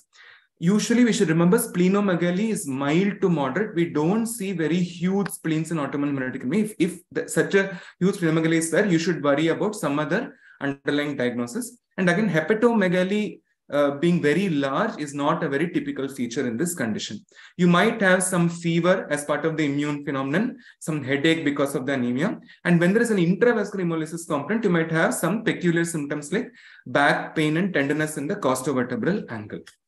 So coming to a case we treated, this was a 3-year-old boy noticed by the parents to be pale and listless since the recent 2 weeks, and as a single child with pallor and splenomegaly examination. And he came to our center because his local hospital could not arrange compatible blood. And this, my friends, this should be a red flag that this is very likely an autoimmune hemolytic anemia, because it is very difficult to arrange blood in a child who has this disease.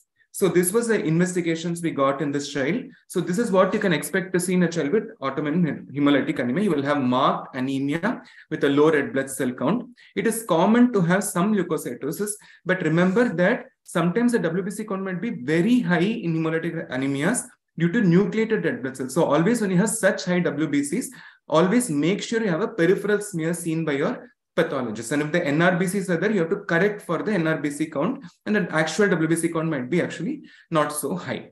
And here the anemia is usually normocytic normochromic, although sometimes when the retic count is very high, you might have a mild increase in MCV, but there sometimes you might see MCV as high as 120, 130, 140. Then you have to remember that it could be an RBC agglutination due to IgM antibodies, and always look at the smear for roll-over formation. That is a spurious high MCV.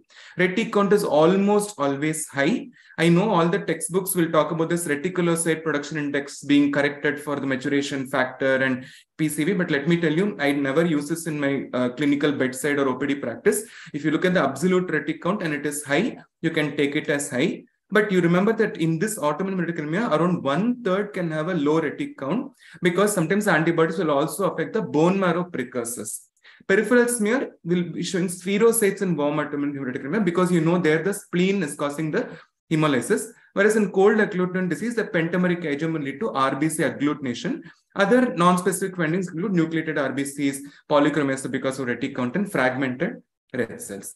So this is a picture of, you can see the spherocytes where there is loss of the central pallor in warm autoimmune hemolytic anemia. And this is a picture of cold agglutinin disease where you can see the classical RBC agglutinates. Then the most important next test you do is a direct Coombs test. So any child coming with acute episodic anemia, we will do a CBC retic count smear and a DCT in the first prick. So what is this test? Basically, you can see the picture. These red things are the red blood cells, and the blue Y-shaped molecules are the autoantibodies which bind to the red blood cells.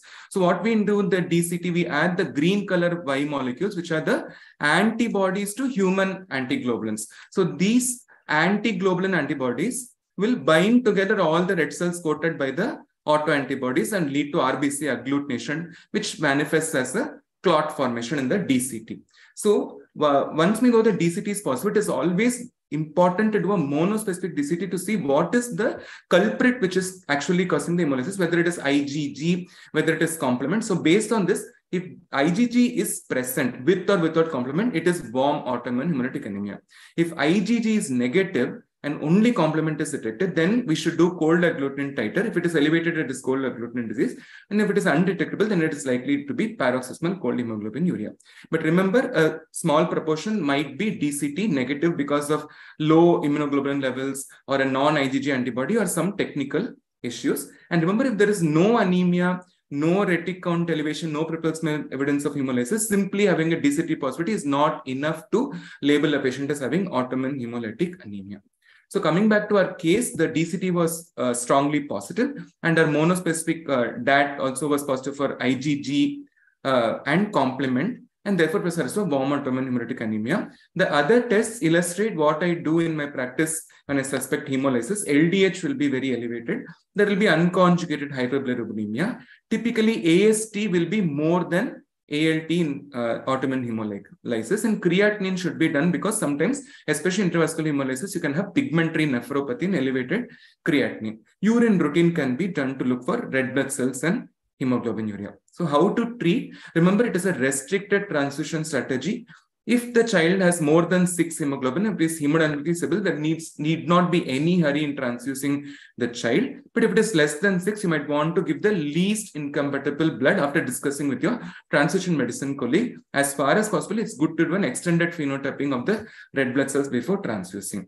They beautifully respond to corticosteroids when there is a warm antibody, either predominantly or as part of a mixed autoimmune hemolytic anemia. See, sometimes you have IgG and IgM present in the same patient in mixed type, but they still respond to steroids. 80% will respond, and within 2 weeks, you will see the response by elevation of hemoglobin and decrease in the retic count, but only 40% sustain it by around 1 year. So we start at 2 mg per kg per day of oral prednisolone, give full doses for a good time period of around 2 to 4 weeks, and then taper very slowly over 6 months. So unlike ITP, where the recommendation is to stop very quickly after giving steroids, in autoimmune hemolytic anemia, you have to be very gradual with the taper, and usually we would not taper and stop before a period of 6 months. And you can monitor with HP and retic count. Methylprednisolone can be used in sick patients, unstable patients, for a quick response at a dose of 30 mg per kg per day. Most of the textbooks will show a dose of 1 to 2 mg per kg per day 6 hourly. However, it has been our practice to use this dose, and it does work well in unstable patients. Remember, when you're giving steroids for a long time, you have to watch out for the adverse events like neurocognitive changes, weight gain, hypertension, bone health, and it is good after 3 months of steroids. It's good to do an off-the evaluation for cataract and increased intraocular pressure. Also, watch out for infectious complications, because when you give steroids for a long time, they're prone to infections. IVIG is not a recommended first-line therapy in autoimmune hemolytic anemia. Unlike ITP, you might use it if there is poor response to steroids. The second-line recommended drug is rituximab when steroids fail. You can use it at the conventional dose of 375 mg per meter square per week for 4 weeks.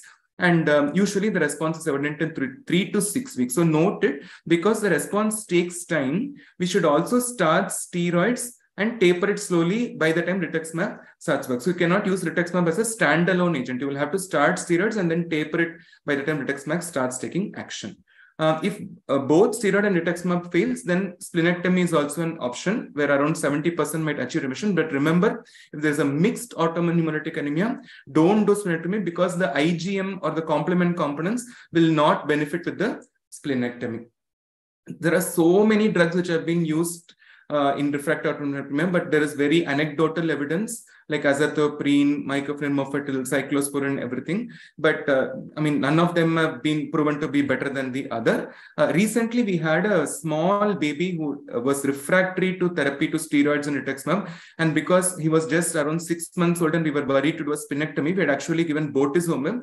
And after 4 weeks of bortezomib, the child actually achieved remission and is doing still well.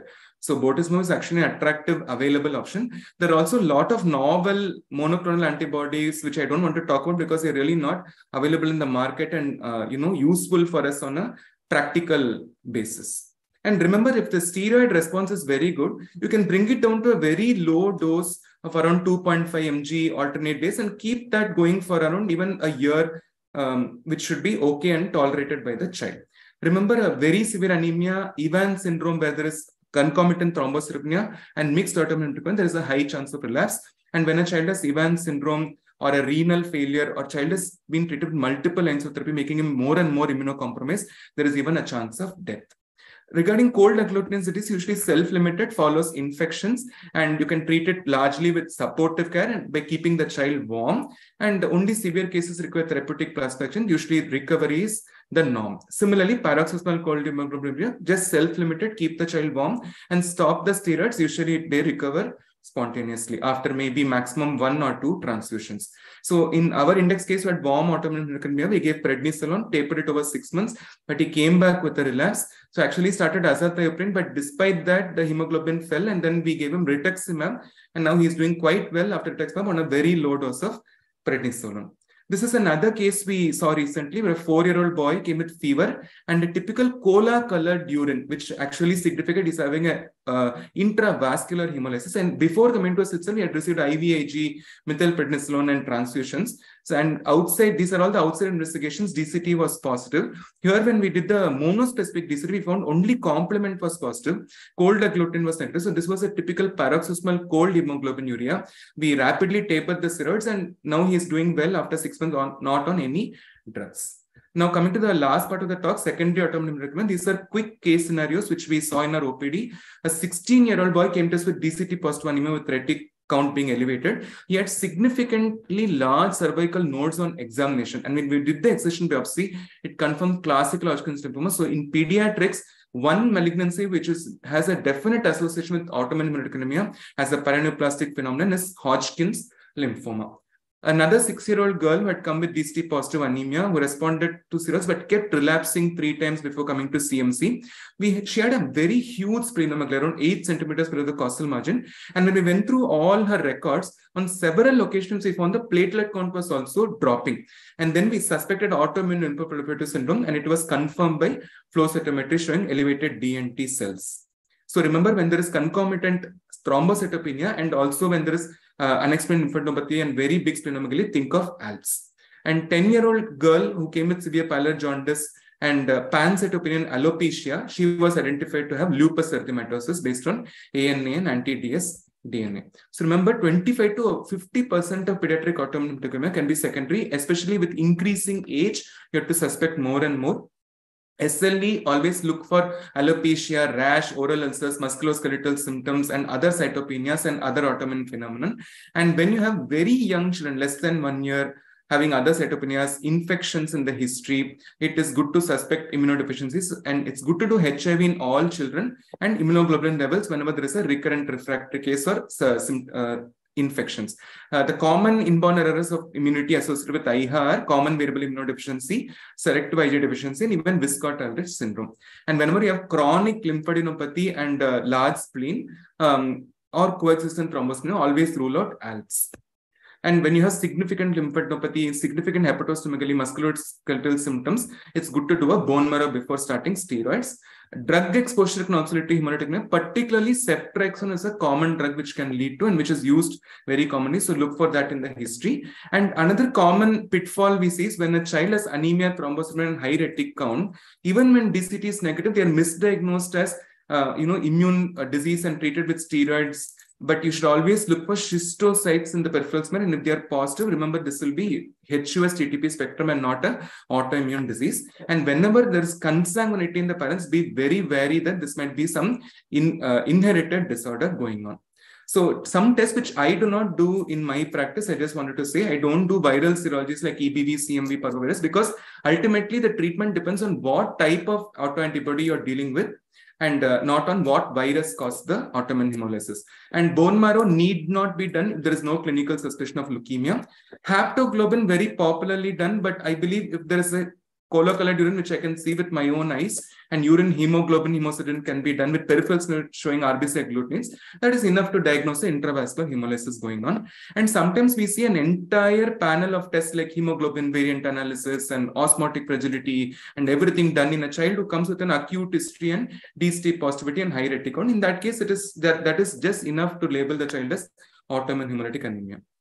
What I do is definitely get viral serologies because I'm medico-legally we're going to transfuse. It is good to have a baseline and also rule out HIV always. ANA I prefer to do in all children, irrespective of whether symptoms are there or not. And if there is recurrence or atypical clinical features, we'll do IG levels and autoimmune lymphoproliferative syndrome workup. B12 folic acid is good to do because you can treat as a bystander causing worsening of the anemia. So the take-home message at the end of my talk is any DCT positive anemia with elevated retic count, you have to suspect and manage for autoimmune hemolytic anemia. And we have to do a monospecific DAT and see if it is warm or cold or paroxysmal cold hemoglobinuria to plan the treatment. Look for red flags which will indicate secondary causes, particularly significant lymphadenopathy, any huge hepatosplenomegaly, musculoskeletal pains, or any severe infections in the past history, or a pancytopenia. And remember, when you have a warm or mixed hemolysis, go for a steroids at the first line. And if it doesn't work, go for rituximab by second line. If it is cold agglutinin disease or paroxysmal cold hemoglobinuria, they usually self-limited and they will recover with time. These are my references. Thank you very much once. Thank you, Dr. Siddharth, for such a nice, lucid presentation, elaborating on all aspects, like, when to suspect the underlying causes. Secondly, because we know that most of the times, though it is primary, significant percentage also, like in children, secondary causes we need to look at, especially autoimmune, immunodeficiencies in our population, in pediatric population, as well as the underlying malignancies we need to rule out. And diagnosis, most of the times, it's a high acute or hyperacute presentation, and at times your blood bank colleagues will give you diagnosis that they are unable to cross match. Child is symptomatic in front of you and you would like to transfuse, and then you are unable to cross match. That gives you clue towards the diagnosis. So this kind of a hyperacute presentation needs to be addressed immediately. So we have to go ahead and do the appropriate investigations, what you have already listed. And bone marrow test is, red flag signs you have already mentioned when to do. But majority of the people, they go ahead and do it because they require long-term steroids, not like a ITP where you give only 3 weeks of steroids. Here, you end up giving for few months, at least 4 to 6 months. Going by that, majority of the hemato-oncology people, they go ahead and do the bone marrow, and some prefer not to if they are comfortable with the overall clinical picture. So with this interesting talks, like 4 talks by the eminent speakers, we will move on to the panel discussion. If there are any questions for Dr. Siddharth, we can take up, but I think it's very clear that, there are no questions. Shirisha, can I just make one comment? Yes, Shirisha, please. just one comment. Yes, please. Siddharth mentioned that, but I just want to say that, unlike ITP and other disorders where we use very high doses of steroids, most of the time with AIHA, instead of the 30 mg per kg pulse, we are able to manage with a very low dose IV steroid also. So sometimes when the child is sick, I give, 2 to 5 mg per kg of IV methylprednisolone. And with that also, the patient kind of stabilizes. So, we can avoid too much of steroids in this particular scenario because the therapy is going to be much longer than, your usual ITP. So absolutely, Manas. Yeah. So the dose we use also like 8 mg per kg as per the Nathanovsky recommendation, 8 mg per kg per day in 2 to 3 divided doses. We go ahead and give, and then it requires longer maintenance, though initial pulse is at lower dose. Okay. So let's move on to panel discussion now. In the best interest of time, we are running very late. I'll share my screen.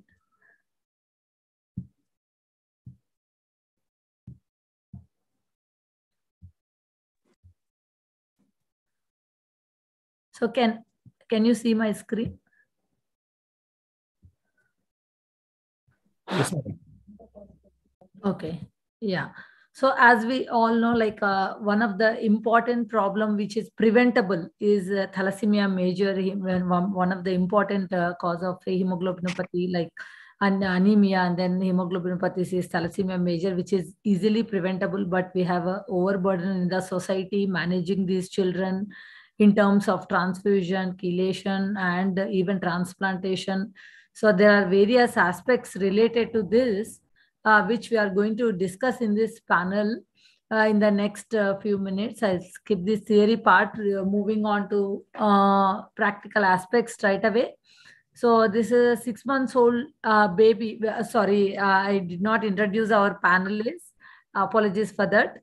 We have 4 eminent panel experts to go ahead, and other than that, like our speakers are also welcome to add their comments if they would like to.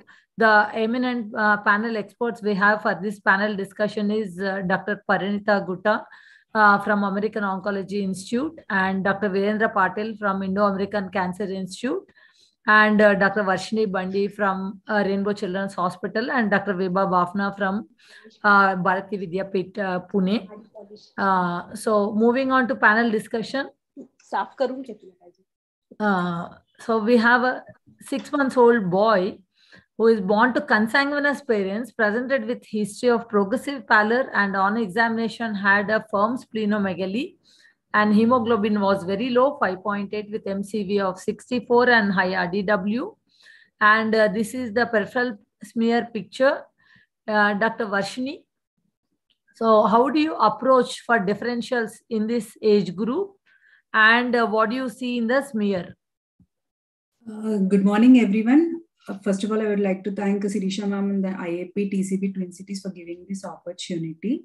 So, with the history of in an infant with the consanguineous parents and then splenomegaly, and presented with microcytic hypochromic picture. In the peripheral smear also, it is showing microcytic hypochromic with target cells and anisopoikilocytes. So first of all, we think about thalassemia being the age group, but we need to keep in mind of other differentials also, like it could be a simple iron deficiency anemia with any concurrent infections or any infection etiology causing this one splenomegaly also. And infants with anemia, we should even think about other hemolytic anemias also. But here the like a DBA could be presented in infancy, but then here it is a microcytic picture which rules out, and any enzymopathies, but they are generally normocytic. Here it is a microcytic picture again saying again, and any other like hypersplenism to say, but very small spleen and very early presentation. So infections and other things also we need to rule out. And the common age of presentation of thalassemia is generally 6 months to 2 years. They present with similar complaints of progressive pallor, recurrent infections, failure to thrive, irritability, not feeding properly. These are the common symptoms they present in this age group. Thank you, Dr. Varshini. So as she rightly pointed, so that's a classical age and splenomegaly, firm splenomegaly with classical peripheral smear. You do think of thalassemia, but otherwise, like when you first approach, you need to approach like anemias related to deficiency, hemolysis, blood loss, and reduced production. In that, with splenomegaly in that age, like you go ahead and think more in the line of thalassemia. But as she rightly pointed, you also have to think of concomitant infection if there is a fever and then infection evidence. It could be even your nutritional anemia, which is common at that age. So, however, peripheral smear will clinch the diagnosis. Here it is very classical. And Risha, can I just make a practical point over here? So yes. What I think, and in my practice, I do that any infant presenting with a hemoglobin less than 7. So especially if you are giving blood, I think you're justified in doing an HPLC and ruling out a thalassemia. Absolutely. Because it is now so easily available and not even so costly. So absolutely. We do for every practical point for pediatricians. I think that is a very important, because so many times all of us have faced a scenario, where the babies have received blood and HPLC has not been done. Yeah, very true. So all the anemias, like by rule, we should go ahead and send HPLC unless otherwise you have clear blast in the peripheral smear and then it is anemia related to malignancy. That is a different scenario. But as Dr. Weber rightly pointed, as it is a preventable disease, we should always screen for underlying thalassemias in all anemias. So, Dr. Virendra Patil, can you please tell us, like, what are the different tests you would like to do in this child? How do you approach investigations in this child?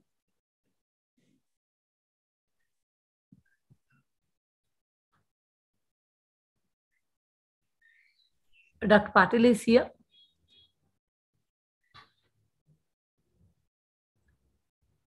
So I think moving on to the this one, the answer part, like definitely we have to go ahead and look at all the investigations, what has been highlighted in the previous talks, look at what is hemoglobin level, microcytosis, hypochromia, and then reticulocyte count, and look at the other cell lines. Leukopenia, thrombocytopenia usually seen in these children at the later stage when they develop frank splenomegaly, in case if it is not managed well, or if they are on chelation, some of the chelators can cause cytopenias.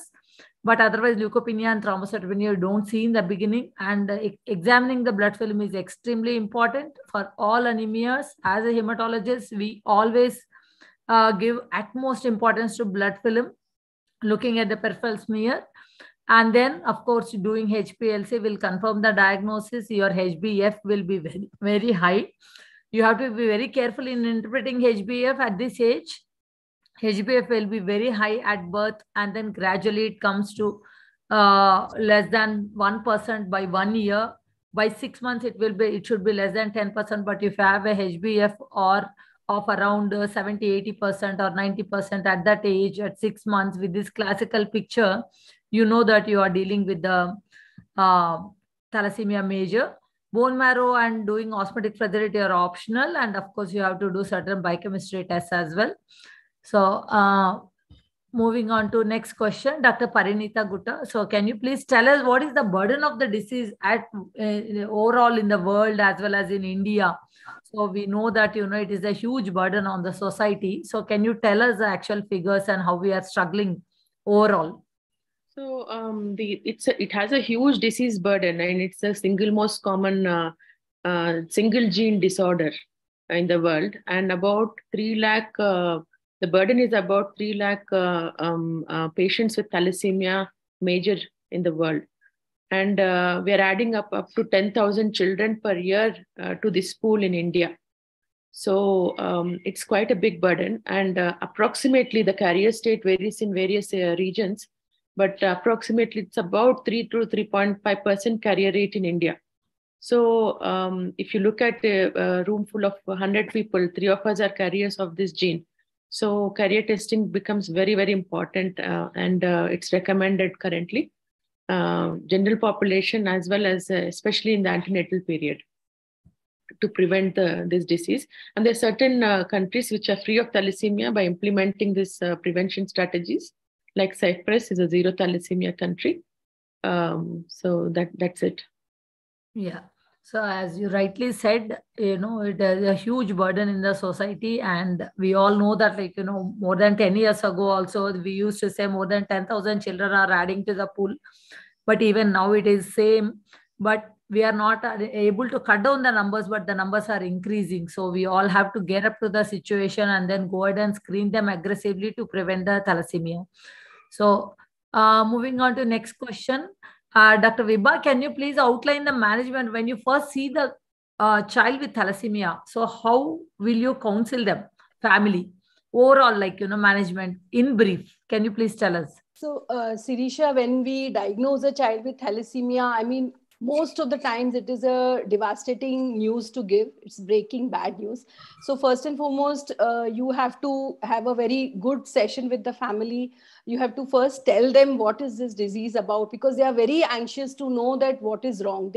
Most of the times they end up blaming themselves. They feel that they have done something wrong or the doctors have not diagnosed. So you have to tell them about the genetic basis of this disorder.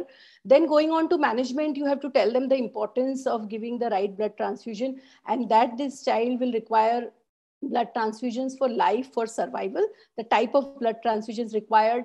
Then after maybe 1.5 to 2 years of age, he will require chelation for the iron accumulation. That is the next part. So basically, the management of thalassemia has 2 arms. First arm is the blood transfusion, and the second, as important arm, is about the chelation. So while in this child's journey, another important part is the monitoring, the regular monitoring by pediatricians and expert inputs from your hematology team. So monitoring will be about the proper blood transfusion and chelation, not just that, but also monitoring for complications. As the child goes beyond 7-8 years of life, you start monitoring for complications of iron depositions, for example, the cardiac complications, the endocrine complications, and so on and so forth. At the outset, we must also counsel the family about the curative options, because they are now very easily available. Lots and lots of transplants are being done in our country, and so many transplants are also being done on a very low cost setting and with total help from so many organizations. So this, we have to be the people who are going to bridge the gap between the proper treatment and what is required by our patients. So that is a very important part.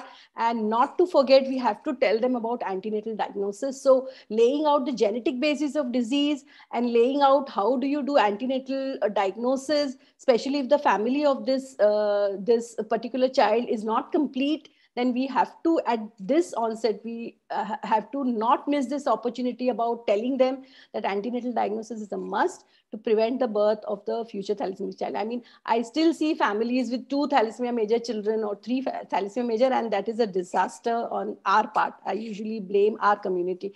And then another most important part is that you have to do the extended family screening. I mean, you have to tell the parents, your extended, even second, third, fourth generation of cousins have to be told that they have to screen, especially the young people of marriageable age have to screen for thalassemia carrier states, as Dr. Parinita has just said. Yeah, absolutely. Yeah. So it's very important to tell them about the right management, that is good transfusion program, to ensure the good growth of the child and to ensure that the child will not grow into society with the hemolytic phases, and to ensure that there is no extramedullary hematopoiesis and huge organomegaly in the future. So because this is, when they go to periphery, they say that, okay, your hemoglobin is 9.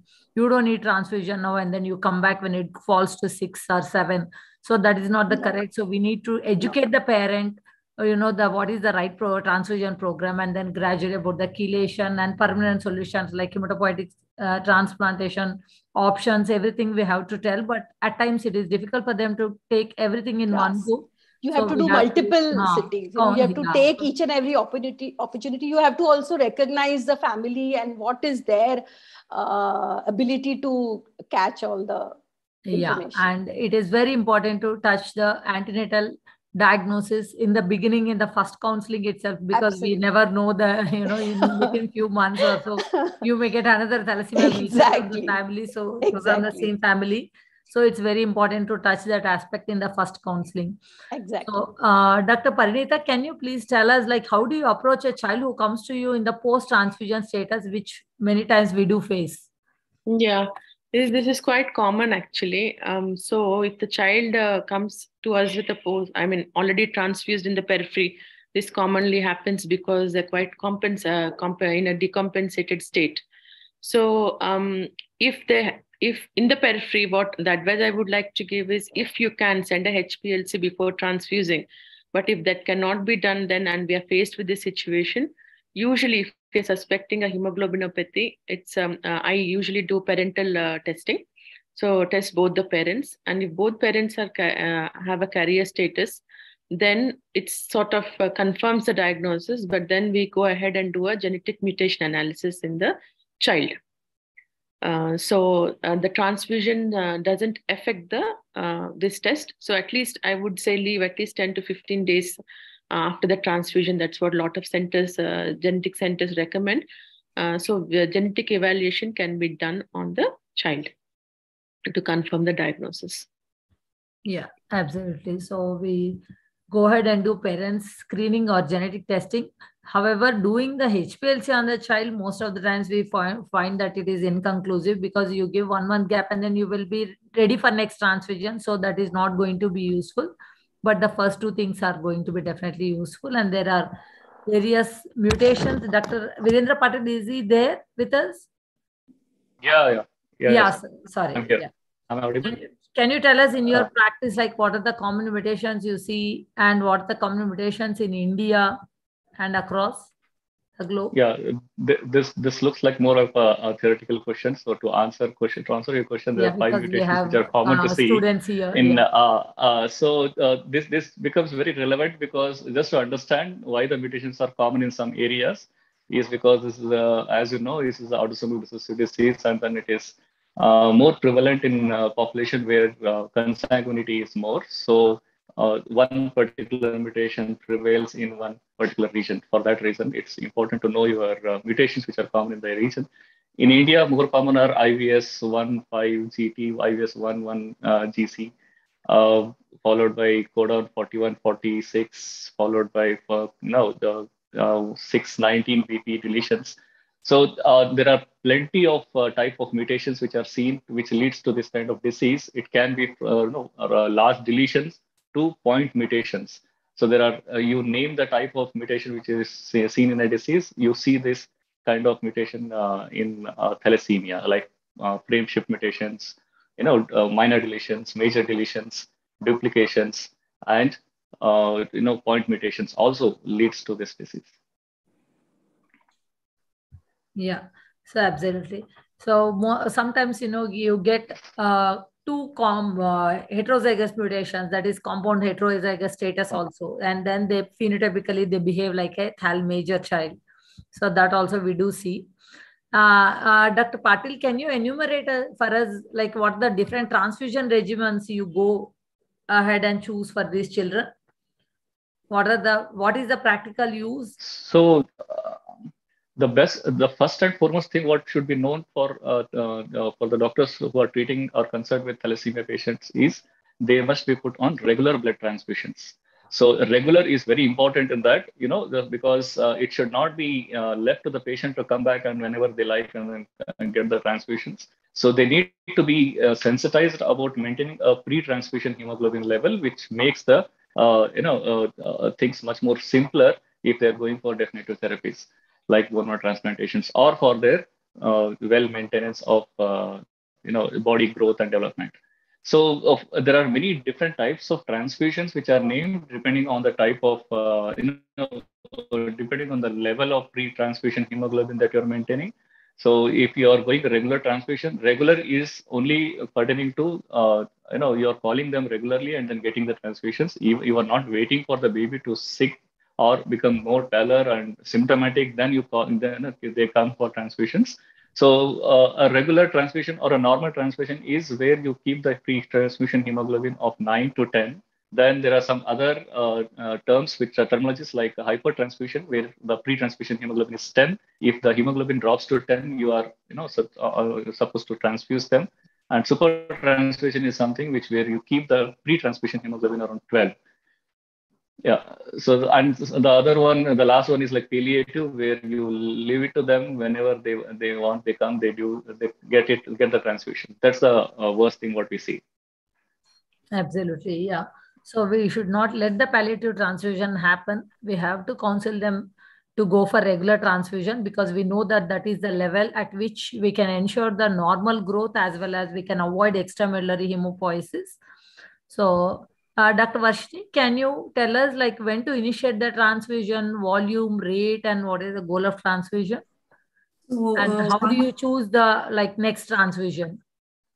So once the diagnosis of the thalassemia has been confirmed, we have to initiate with the hemoglobin less than 7 gram per deciliter on 2 occasions more than 2 weeks apart, or any other significant symptoms like severe failure to thrive, poor growth, or significant extramedullary hematopoiesis, or excessive intramedullary hematopoiesis causing facial changes or fractures. Anything, you go ahead and start your regular transfusion program. Coming to the volume of transfusion depends upon the hematocrit value of the bag which we are using and the preservative which we use. But commonly, if we think in a bag of packed red blood cells, if a hematocrit of 0.58, we calculate by a formula of 0.3 into desired hemoglobin minus actual hemoglobin into weight. But practically, what all of us we do is we do it in a units based, because we don't want to more number of donor exposures. So we do it in a units, 1 unit, 2 units, or half a unit. And to avoid multiple donor exposures, we do it in a unit basis. Normally 15 to 20 ml per kg we give it. So that the hemoglobin raises by 2 to 3 gram per deciliter post-transfusion. And we target pre-transfusion hemoglobin of 9.5 to 10.5 to maintain a normal growth and normal physical activities. And also it suppresses the bone marrow activity. And this is the value where you have a minimal transfusional iron accumulation within the body also. So we target for that hemoglobin. And initially we start at a lower rate to an extended matching of the red blood cells also needs to be done before initiating a transfusion to know about, because later on alloimmunization is one threat with repeated transfusions. And the other thing is we initially start at a lower rate and then we can give it 5 to 7 ml per kg per hour. In adults, even 1 unit in an hour also we do transfuse in this, because as age grows, the number of units we need to transfuse increases. So literature says within 60 to 90 minutes also we can give a unit of blood in adults. Yeah, so that's absolutely right. So though it says like less than 7 on 2 occasions at 2 weeks apart, we all know that practically when we see a child with 5 hemoglobin, so we don't wait for the second value. We do counsel them and go ahead and advise them to go for transfusion. But at times, your point is very valid that, when the child comes to you at 3-4 years, we all know that more than 95% of the thalassemia majors they present in infancy are definitely less than 2 years. But at times we see them even at 3-4 years of age. Small percentage they can present late. So that is when parents will be definitely confused whether to initiate the transfusion or not. So that is where these kind of guidelines are definitely useful to initiate the transfusions. Okay, so next question. There can be this, what we say as non-transfusion dependent or thalassemia intermedia as absolutely, yeah. Depends on the type of mutation. Also, so in that case, I think this point is very valid where you wait for the hemoglobin to. Yeah. So, and of course, growth also matters based on the NTDTs. How we decide is based on the HB value as well as the growth parameters. Absolutely. So NTDT, we are not going in detail in the best interest of the time. So, Dr. Vibha, can you tell us what are the leukodepletion techniques? So leukodepletion is basically to bring down the, as we should understand that our patients require only the RBCs. They don't require the WBCs, but then they come in the natural package as blood. So what we do is we need to remove those WBCs, and the advantages of leukodepletion is that it drastically reduces the non-transfusion, non-hemolytic febrile transfusion reactions. So that is the most important goal. Secondary is to prevent the transmission of infections, especially CMV infections, and that it also decreases alloantibody formations. The way to leukodeplete ideally would be a pre-storage leukodepletion, because that not only decreases the WBC, it also decreases all the enzymes which are released from the WBC. So that decreases the transfusion reactions. Then if that is not available, then the bedside filters are available, which will decrease the amount of WBC. So ideally you should leukodeplete. So whatever is best available to you. Yeah. So as you said, like commonly used one or either pre-storage filters or bedside filters. But however, you can also choose the other techniques like irradiation, especially when you are going for stem cell transplantation. That is the technique where you can ensure that the leukodepletion is 100%. Saline wash only if you have previous if you have had severe reaction, but otherwise that is IgA deficient. So that is well used. And irradiation, especially if you are preparing for a transplant or even post-transplant for 1 year, you may, if you have to give blood, then you give irradiated. Absolutely, yeah. So, and so Dr. Pariveza, can you tell us, like, what are the adverse reactions specific to repeatedly transfused thalassemia major children? We do know, like, there are hemolytic, non-hemolytic, febrile, many reactions are there, but specific to repeatedly transfused thalassemia major children, can you please elaborate on that? Yeah, so what we don't like is we don't like alloimmunization. That is one of the major things that we see in repeatedly transfused thalassemia children, for in fact any repeatedly transfused child. So the idea is to prevent alloimmunization because treatment is very difficult. So the main thing that we do is extended red cell antigen typing of the child before the first transfusion, so that we know we have a baseline, and then give the products with extended red cell antigen typing. That is the ideal. In the ideal world, we need to do that. At least the C, D, E, and KEL. So this is one of the ways of preventing. And the other way is by leukodepleting the red cell product. So as we all discussed, it's quite important. And a lot of times, I mean, the best way to do it is at collection, but sometimes it is done at the issue. And a lot of times, practically, we see in our centers, in thalassemia centers, we are using bedside filters for leukodepletion. So this is the main preventive strategies that we have to use. So blood product, I mean, the RBC is a lifeline for these children. and we have to ensure that the safe transfusion practices are followed to prevent aluminization and also for viral infections.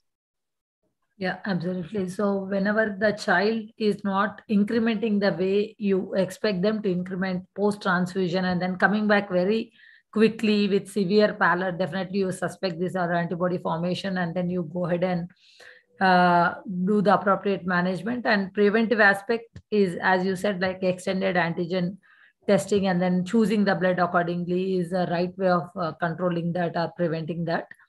And other problem that comes with repeated transfusion is, and most important problem is iron chelation. So we know that transfusion is a necessary evil and that comes with some complications, and we need to go ahead and handle those complications. And one of them important one is iron load.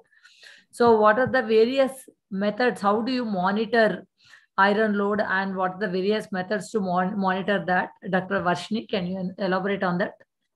So iron overload, no, serum ferritin is the most common modality we use. We repeat once in 3 months and check the iron levels. It generally correlates with body iron linearly only up to certain value. At a higher values like more than 3,500, the linearity is lost. But being inexpensive and easy approachable, it is the most common modality to monitor the iron overload in the body. But at higher values, we need to be very cautious whether the child is having any infections or any inflammatory conditions or hepatitis, rather than jumping on the chelation things. And the trends of serum ferritin are generally good. If a decreasing trend, then it shows that the chelation is appropriate. But when there is no change also, we need not worry. It takes time for the serum ferritin values to show this one. The other thing is a liver iron concentration measurement, which is very accurate. It is done by different methods. Biopsy, but it is an invasive method. We need to take a proper core of 2.5 centimeters and do it. We less commonly do that one. And T2 star MRI, which can be done easily but expensive. T2 star MRI of the liver and heart can be done. It shows a good correlation with the total body iron. And the other methods are like squid superconducting quantum interference device, which is not used now because which is very expensive. We need to use liquid helium in it. And 24 hours urinary iron estimation can also be done when we are using deferoxamine or defepron, where the iron is excreted mainly through the urine. And lastly, the labile plasma iron, but it doesn't really correlate with the total body iron.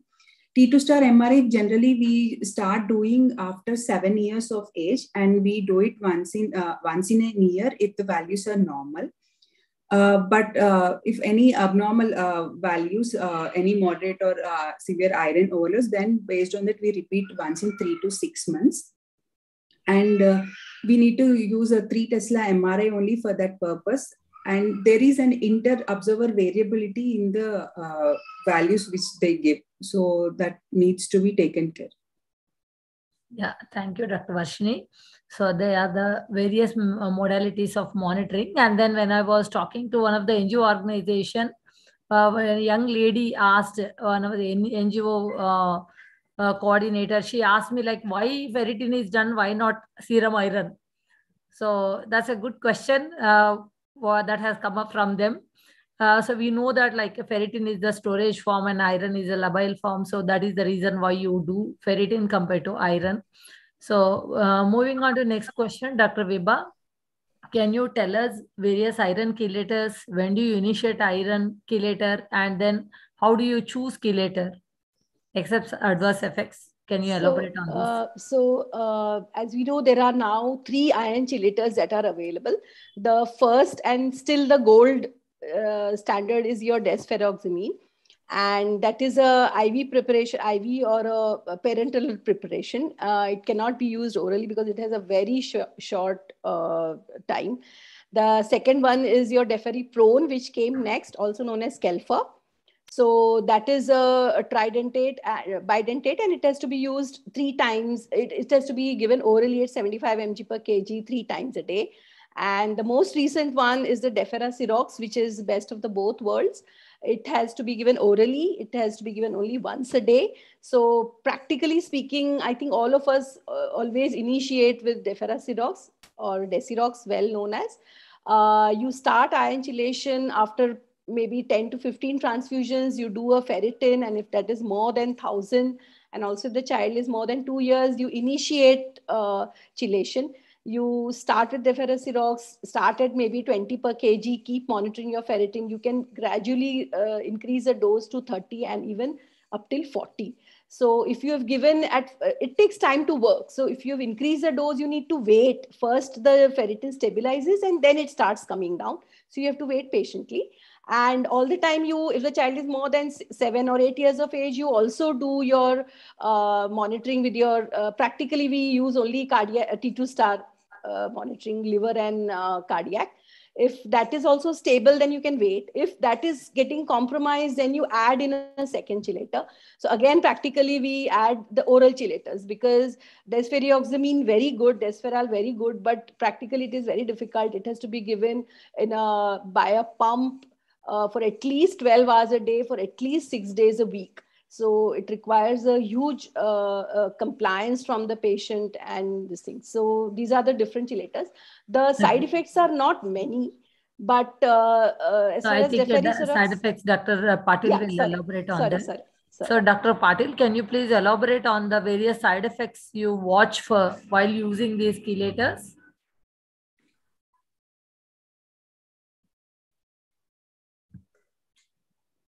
Dr. Patil? Are you there? Muted. He's muted. Okay. Yeah, sorry. So as we know that there are 3 types of iron chelators which are available, and one is parental and the other 2 are orally administered. So coming to desferrioxamine, that is parental iron chelator, it has some specific side adverse effects which need to be looked for, because it's administered parentally. You will be expecting some local reactions with that. And most important, some and very specific to them, is sensorineural hearing loss, ophthalmic changes, and allergic reactions to that, and bone abnormalities. These are some important side effects what we see with long-term use of desferrioxamine. Coming to orally administered, as we know that they go into gastrointestinal system, so definitely gastrointestinal upsets are expected with these 2 oral iron chelators. And specific to Deferasirox, it's very common for patients coming back soon after we start these tablets with a rash over the skin, and which are very temporary, and then they fade off after some days.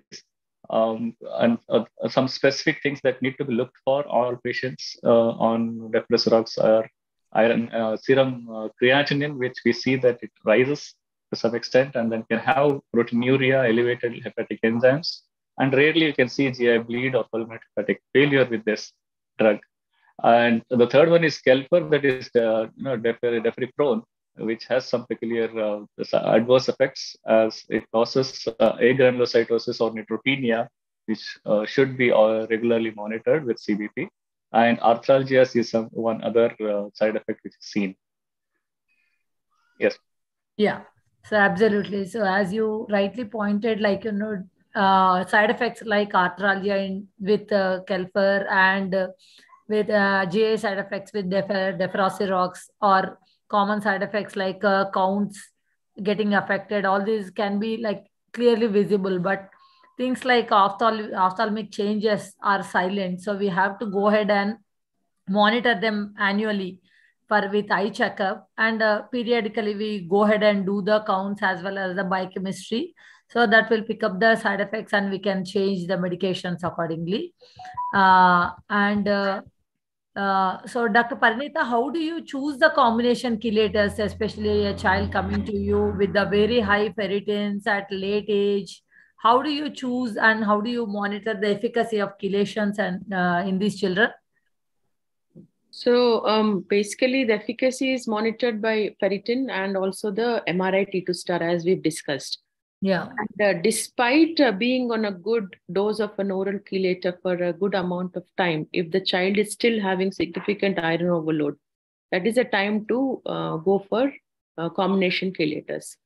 If you look at it, suppose if you have a severe cardiac iron overload, that is an emergency because it is indicative of imminent cardiac failure. That is when we go for IV Desferal. So as a continuous infusion.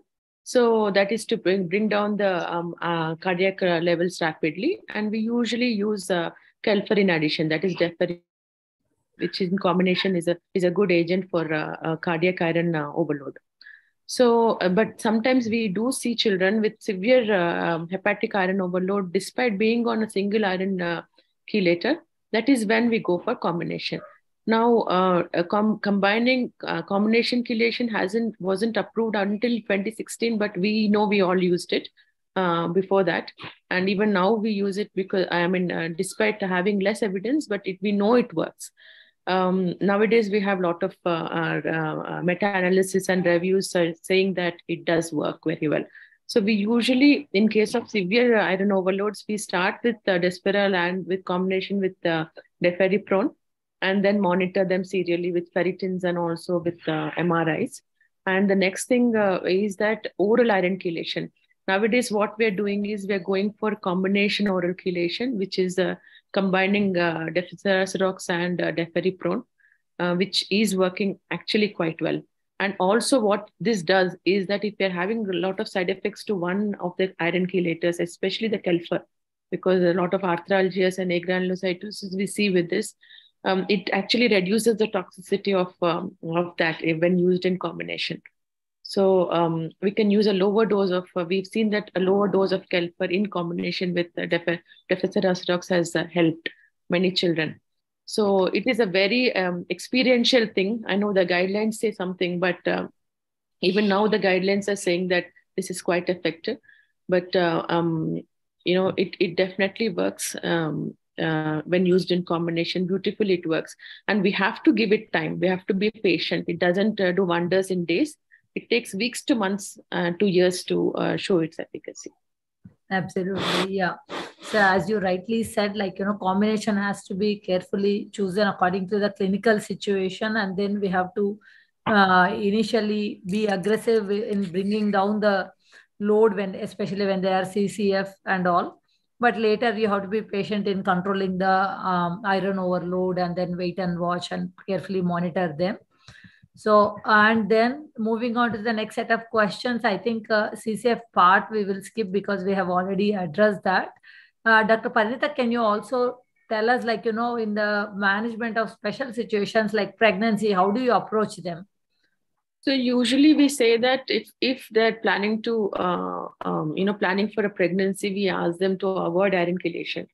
So around that time, preconceptual period, and also in the first trimester. And it all depends. It has to be carefully done, but a lot of people just announce it. So we say avoid it in the first trimester. And generally avoidance in pregnancy is a good thing, but a lot of times we can't do that. So in second and third trimester, the safest one is Desferal, because Deferiprone and Deferoxarox are known to be teratogenic, so they're not recommended. So the oral iron chelators are not indicated in pregnancy because of safety concerns to the fetus. So we usually advise Desferal. Yeah, so absolutely. So one has to go ahead and use Desferal from the second trimester onwards, and in the first trimester, you completely avoid, and then throughout you have to ensure good transfusion because pregnancy, your demands are more, your transfusion has to be more meticulous during that time. And then we always have to tell them to go for planned pregnancies rather than sudden announcements, because you have to stop the chelation before conceiving. And Dr. Varshini, can you tell us about the bone health? How do you manage or monitor this bone health? Because it's one of the big issue in these children. So yes, bone health is very important. Osteopenias and osteoporosis are more common in the thalassemia major kids. Generally, we do annual calcium levels, ionized calcium levels, phosphorus, alkaline phosphatate, and vitamin D levels. And also parathormone levels needs to be done, because hypogonadotropic hypogonadism is one of the cause for the decreased mineral density, bone mineral density, and urinary calcium and phosphate excretion levels also needs to be done. And after 10 years, we generally measure the bone mineral density by doing DEXA scan, that is dual energy X-ray absorptiometry. It is a non-invasive technique, and we do it over hip, lumbar, spine, and distal radius. But one needs to be cautious in doing that, because the values of the density depends on the child's body size, skeletal maturation, and thalassemia patients generally their bone age is less, and then the puberty is delayed. So we need to correlate with the height, bone age, and Tanner staging of the particular child specifically. And it is done after 10 years. Once in 1 to 2 years, we need to do it. The other biomarkers are also there for bone turnover, like bone forming markers like alkaline phosphatase, and bone resorption markers like NKX, RANKL, all this. But generally, they're less available. We don't do it on a regular basis. Other thing is, whenever we are ordering for a DEXA scan, we need to even do the X-ray of the spine, lower spine, for to look at any spinal fractures or spinal compression. And if at all any doubt, we need to even do an MRI spine also. And coming to the management, prevention is always better than treating them. So we need to advise them good iron chelation with regular blood transfusion to avoid any bone marrow expansions, and encourage good physical activity with proper calcium and vitamin D3 supplementations. And if at all any hormonal deficiency, hormonal replacement therapy should be done for gonadal failure and everything. And if we have to treat osteoporosis or osteopenia, bisphosphonates are the drug of choice. We use oral drugs like alendronate, once weekly can be used, or daily dosing can be done, or an IV form like zoledronic acid can be given. And other novel drugs currently like RANKL inhibitors, denosumab, and recombinant peptide forms of parathormone like strontium are also available, but we use them very less often. Bisphosphonates are more commonly used, and bisphosphonates shouldn't be used more than 2 to 3 years. And we need to be very cautious when in an adolescent, when the female patients, when they want to go ahead with the pregnancy, then these needs to be stopped at least for 6 months to 1 year of period. And the complications which you need to look at is the jaw necrosis, avascular necrosis of the jaw bone is one thing which we need to see. And some side effects of like postural hypotension and nephrotoxicity, all these things also needs to be monitored.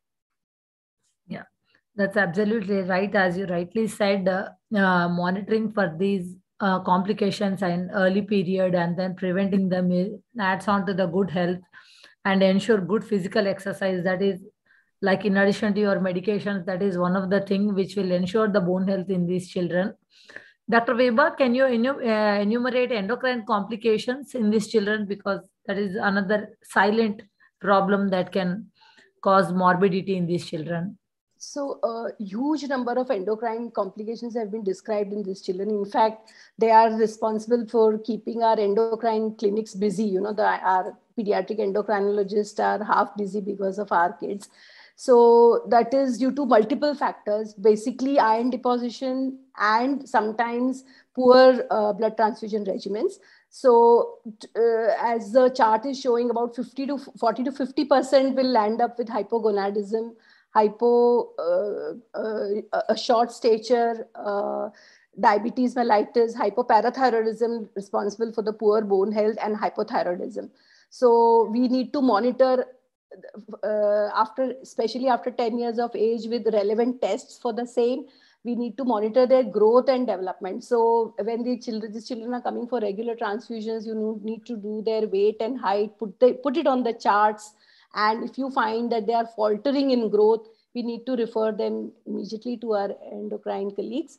And we also need to do their testing for their HbA1c or sugars. The HbA1c may be a little complicated test in these children, but yes, we can do a glucose tolerance test for detecting diabetes mellitus. Then hypoparathyroidism and hypothyroidism can be done by regularly doing their thyroid status, parathyroidism by the parathyroid hormone, and just as Dr. Varshini has said, all the bone parameters. So hypogonadism can be detected by clinical manifestations. You check their SMR things very regularly. For girls, you can start as early as 8 years of age. For boys, at least at 12 years of age. And if they are lagging in their puberty, for girls beyond 12 and for boys beyond 14, then you need to refer them. I would do it much earlier than that. Yeah. So clinical examination and monitoring for these complications once they reach 10 to 12 years and aggressively controlling them will ensure the good health in overall good health. I would like to just point out one thing here. Endocrine system, what we found in our clinics is that it's very, very sensitive to the iron deposition. Yeah. So iron deposition. So like even the seemingly reasonably well-controlled thalassaemic children can land up in endocrine issues. So that's what we've observed, and parents are really surprised at that point. So this is something which we have to counsel them at the outset. And it is also the commonest cause of poor quality of life. I think these children, when they are growing up as adults in their adolescent stage, I think that is the thing that gives them a very poor self-image. So, and as clinicians, we are more worried about many other things. So that is a mismatch in the treating team and the patients. So absolutely, yeah. So as rightly pointed out, we need to be aware that it is very sensitive to iron overload, and then monitoring for these complications at right age is very important to avoid these problems. Dr. Iba, can you tell us what is the role of splenectomy in these children? So I wish, Sirisha, I didn't have to answer that question. So I will start by saying that there is no role. So most important thing is that you give blood transfusions properly. A well-managed, well-transfused thalassaemic child will have no or very, very soft, mild splenomegaly. So having said that, if your child has a huge splenomegaly, that will lead to hypersplenism, which will be detected by increase in the requirement of blood transfusions. And that is if you monitor it. So even on 6 monthly, you can calculate the amount of blood required per kg per year. And if it goes beyond 200 to 20, then that is an indication. The late hypersplenism sign will be, a neutropenia, thrombocytopenia. So this is when you will have to go for a splenectomy, and then you have to do all the cautions, give them their vaccines, do the start them on penicillin prophylaxis. After doing all that, then also it's always a situation where there is increased threat to life, especially by thrombotic complications and late complications of pulmonary hypertension. So these are absolutely unavoidable. Having said that, that is why we would like to avoid a splenectomy as far as possible. Yeah, as you very, very rightly said, we should say that there is no role of splenectomy as long as we manage them appropriately by giving regular transfusions, so that they don't go into extramedullary hemoptysis and then develop the bad spleen. But however, we end up seeing some of the big spleens in majority of our children. And then we have to go ahead and choose like a splenectomy as one of the mode of management. And then you do have guidelines of more than 200. Then also wait till at least 8-9 years of age. At least wait till 8-9 years. Sure. Dr. Patil, can you please tell us about the role of stem cell transplantation? Because we know that, that is one of the huge successful treatment, like in thalassemia major, one of the treatment modality that has huge success. Can you tell us about the stem cell transplantation in thalassemia major? Just in the interest of time, because hematopoietic stem cell transplantation in thalassemia itself would be, 1 hour session. Definitely, hematopoietic stem cell transplantation has got a definitive role in thalassemia, and presently this is the only method or only mode of treatment which can give a cure to these children. But the success of transplantation depends how best the child has been managed before the child lands up in transplantation center. So it is very, very important that the children are well prepared by doing regular transfusions and regular iron chelation.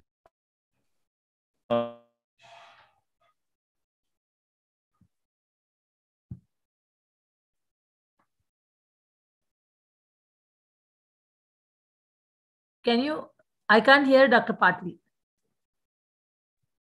Can't either. Okay. So I think there is some technical problem. So as he said with his opening statement that, it has a definite role and it is the only curative option in India right now. Gene therapy is there as modality of one of the permanent solution, but that is mainly limited to Western countries. I think it just started in CMC. If I am not wrong, Dr. Siddharth is online, then he can add on to that. But in India, it is not done elsewhere.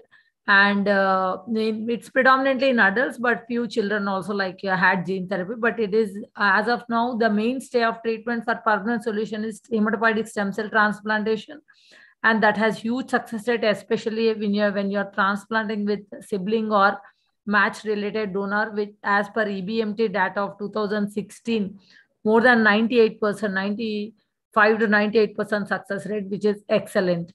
Dr. Parinita, can you elaborate on your medications? Yeah, apart from these high cost things, the newer medications, one thing that has been on the horizon is the hydroxyurea. We know we use it in sickle cell and also in thal intermediates. In thalassemia major also, evidence is upcoming that it is quite effective in reducing the number of transfusions that a patient is needing, and it doesn't have many side effects, and it is quite cheap, inexpensive way. So we have begun to use hydroxyurea, and also luspatercept is another agent that is approved for adults, and it's quite effective in reducing the number of transfusions in thalassemia, transfusion-dependent thalassemias.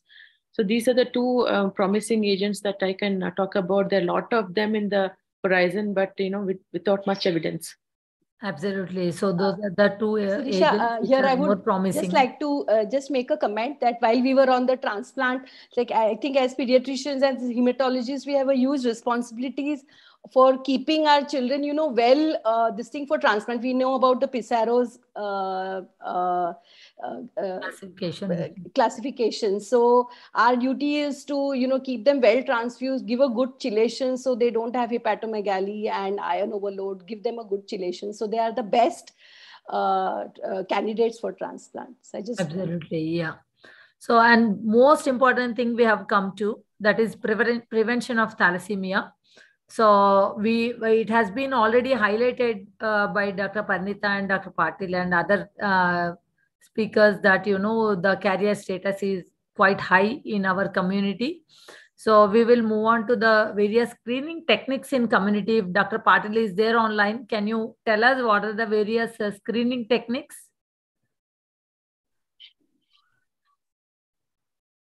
Okay. So Dr. Vibha, can you add on to that? And at the same time, can you please address what are the challenges in counseling extended families?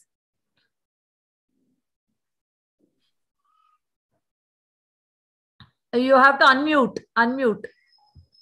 Sorry. So the screening techniques, the best thing is a hemogram done on an automated cell counter. So if you have a mild anemia with a low MCV and a normal or a high RBC count, so that would be a immediate pointer that maybe this is a patient who may be a thal trait. In a situation in the natal setting, I mean in the pregnant women, there is not much time, so you can immediately also ask for a HbA2. So high HbA2 done on an HPLC would be a pointer towards a carrier status. Having detected that, then you ask for a HbA2 of the women's husband. And then if he's also a carrier, then you would do a genetic counseling and advise them to go for an antenatal diagnosis. So in the community, the people to target would be, the first thing would be to do for all the pregnant women. That would be the first target population. And then going ahead would be for the extended families. Then next would be young couples eligible for marriage. So in the colleges and all that. Still further would be at a community level, where the communities who are at high risk for who have a very high carrier status, more than 3, up to the tune of 17%. And then next would be mass awareness for all the general public. So that would be using all sorts of media and other things. So challenges in counseling extended families would be the main challenge that I've countered is, it's a status that they are positive. So if you tell a marriageable girl that you do your carrier status and then she turns out to be a trait, then the families feel that it is like a stigma. So they don't, it's very difficult to make them understand that there is nothing like a stigma. It's just that we need to be aware of this. So that is a challenge that we have encountered. I think that is the worst challenge that we have encountered. Absolutely, yeah. So in our society, we do face that still, and then we have to go ahead and address that.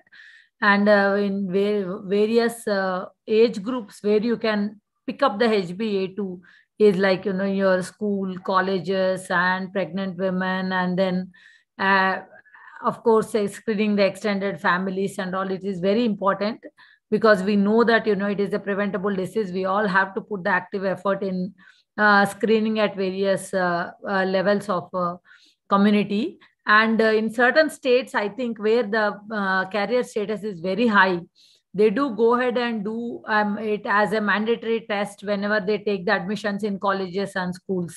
So that is what, if we can adopt that same elsewhere also, definitely we can prevent this. Dr. Parnita, can you go ahead and tell us various techniques of antenatal testing, when to do and how do you counsel them when the gestation and all? Yeah. So antenatal testing has to begin when the child is diagnosed, and in the first few counselings itself, in a known family of thalassemia major, that we have to, the best way of preventing the next baby from having a thalassemia is by antenatal testing. And despite this, many people present late to us. So what we usually say is, as soon as you know you're pregnant, please come to us, and then we guide them. So one of the ways to do in early pregnancy is by chorion villus sampling, and later pregnancy, that is before 20 weeks, is amniocentesis. Now, before even doing all this, we need to know the genetic mutation of the previous child, or the genetic presumed mutation. If it is the first child and both parents are carriers, then we need to know the genetic mutation in both the parents. So that is the mandatory. And why we do genetic mutation analysis in children who are newly diagnosed with thalassemia, A, is to confirm the diagnosis, and 2 is to prevent another child in the family from having thalassemia. So it takes about 2 to 3, 4 weeks for this result to be obtained. That's why we want it to be ready before the next pregnancy in case of families who haven't completed their families. And once we have that, then we can test the fetus either by CVS or by amniocentesis. And this again takes time for the report to come. So this is again timelines are very sensitive. So all this has to be counseled much beforehand, and even when the lady presents to us. So usually about 3-4 weeks is the turnaround time is what we see. So that once we find out that the child has a thalassemia major, likely to have thalassemia major, then we have time to counsel this family and offer a termination. Offering is the only thing that we can do. We cannot advise that you go for it. And sometimes we do find a carrier status in the fetus, then that is not reported. So that is a safe way of preventing, unnecessary terminations.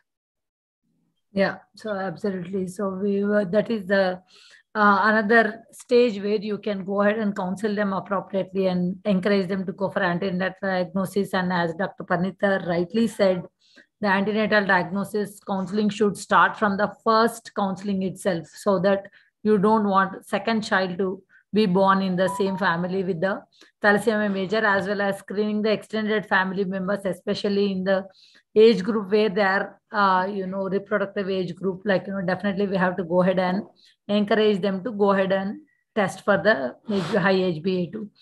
So we speak quite a lot about management aspect, transplants, even newer agents, gene therapy, chelations, everything. But we all know that it is a stoppable thing and it is a preventable disease. So we need to concentrate more on preventive aspect in thalassemia major, so that we can also achieve the results similar to Greece, where they have a zero thalassemia newborn babies, new cases of thalassemia is 0. So we also should be able to achieve that in the future with the aggressive screening in the community, as well as aggressive counseling for the antenatal diagnosis and extended family screening. So with that, we should be able to achieve that in the future. Thank you all, and I thank all the panelists for their precious time and then valuable inputs for the session. And I apologize, Iaptcb, for overshooting the time, but we all had a good, interesting talks in the beginning and then good panel discussion. Over to organizers. Thank you. Thank you, Sirisha, and your team. Thank you very much. Thank you. Sir, unmute yourself, sir. Sinkoch, sir, unmute yourself. Yeah, thank you, Dr. Sirisha. It was an excellent and elaborate discussion on thank you, sir. Anemias and thalassemias. And my special thanks to all the panelists. Really, they are with us since morning 9 o'clock, so more than 3 hours, with the same freshness in their face, with the same glow and happiness. Again, it tells us that they forget the time during academic activities. So my sincere thanks on behalf of Iaptcb for enlightening us, for improving our knowledge and maybe skills about your pediatric hematology. I'm sure my co-participants are enlightened more about these issues. Once again, on behalf of entire IAP Twin Cities branch, 900 members, we sincerely thank you all for honoring our request. It's a privilege and honor to us as well. So wishing you all a very happy Sunday and hope you all enjoy today evening FIFA World Cup final match. Yes. Thank you. Thank you very much. Thank you. Thank you.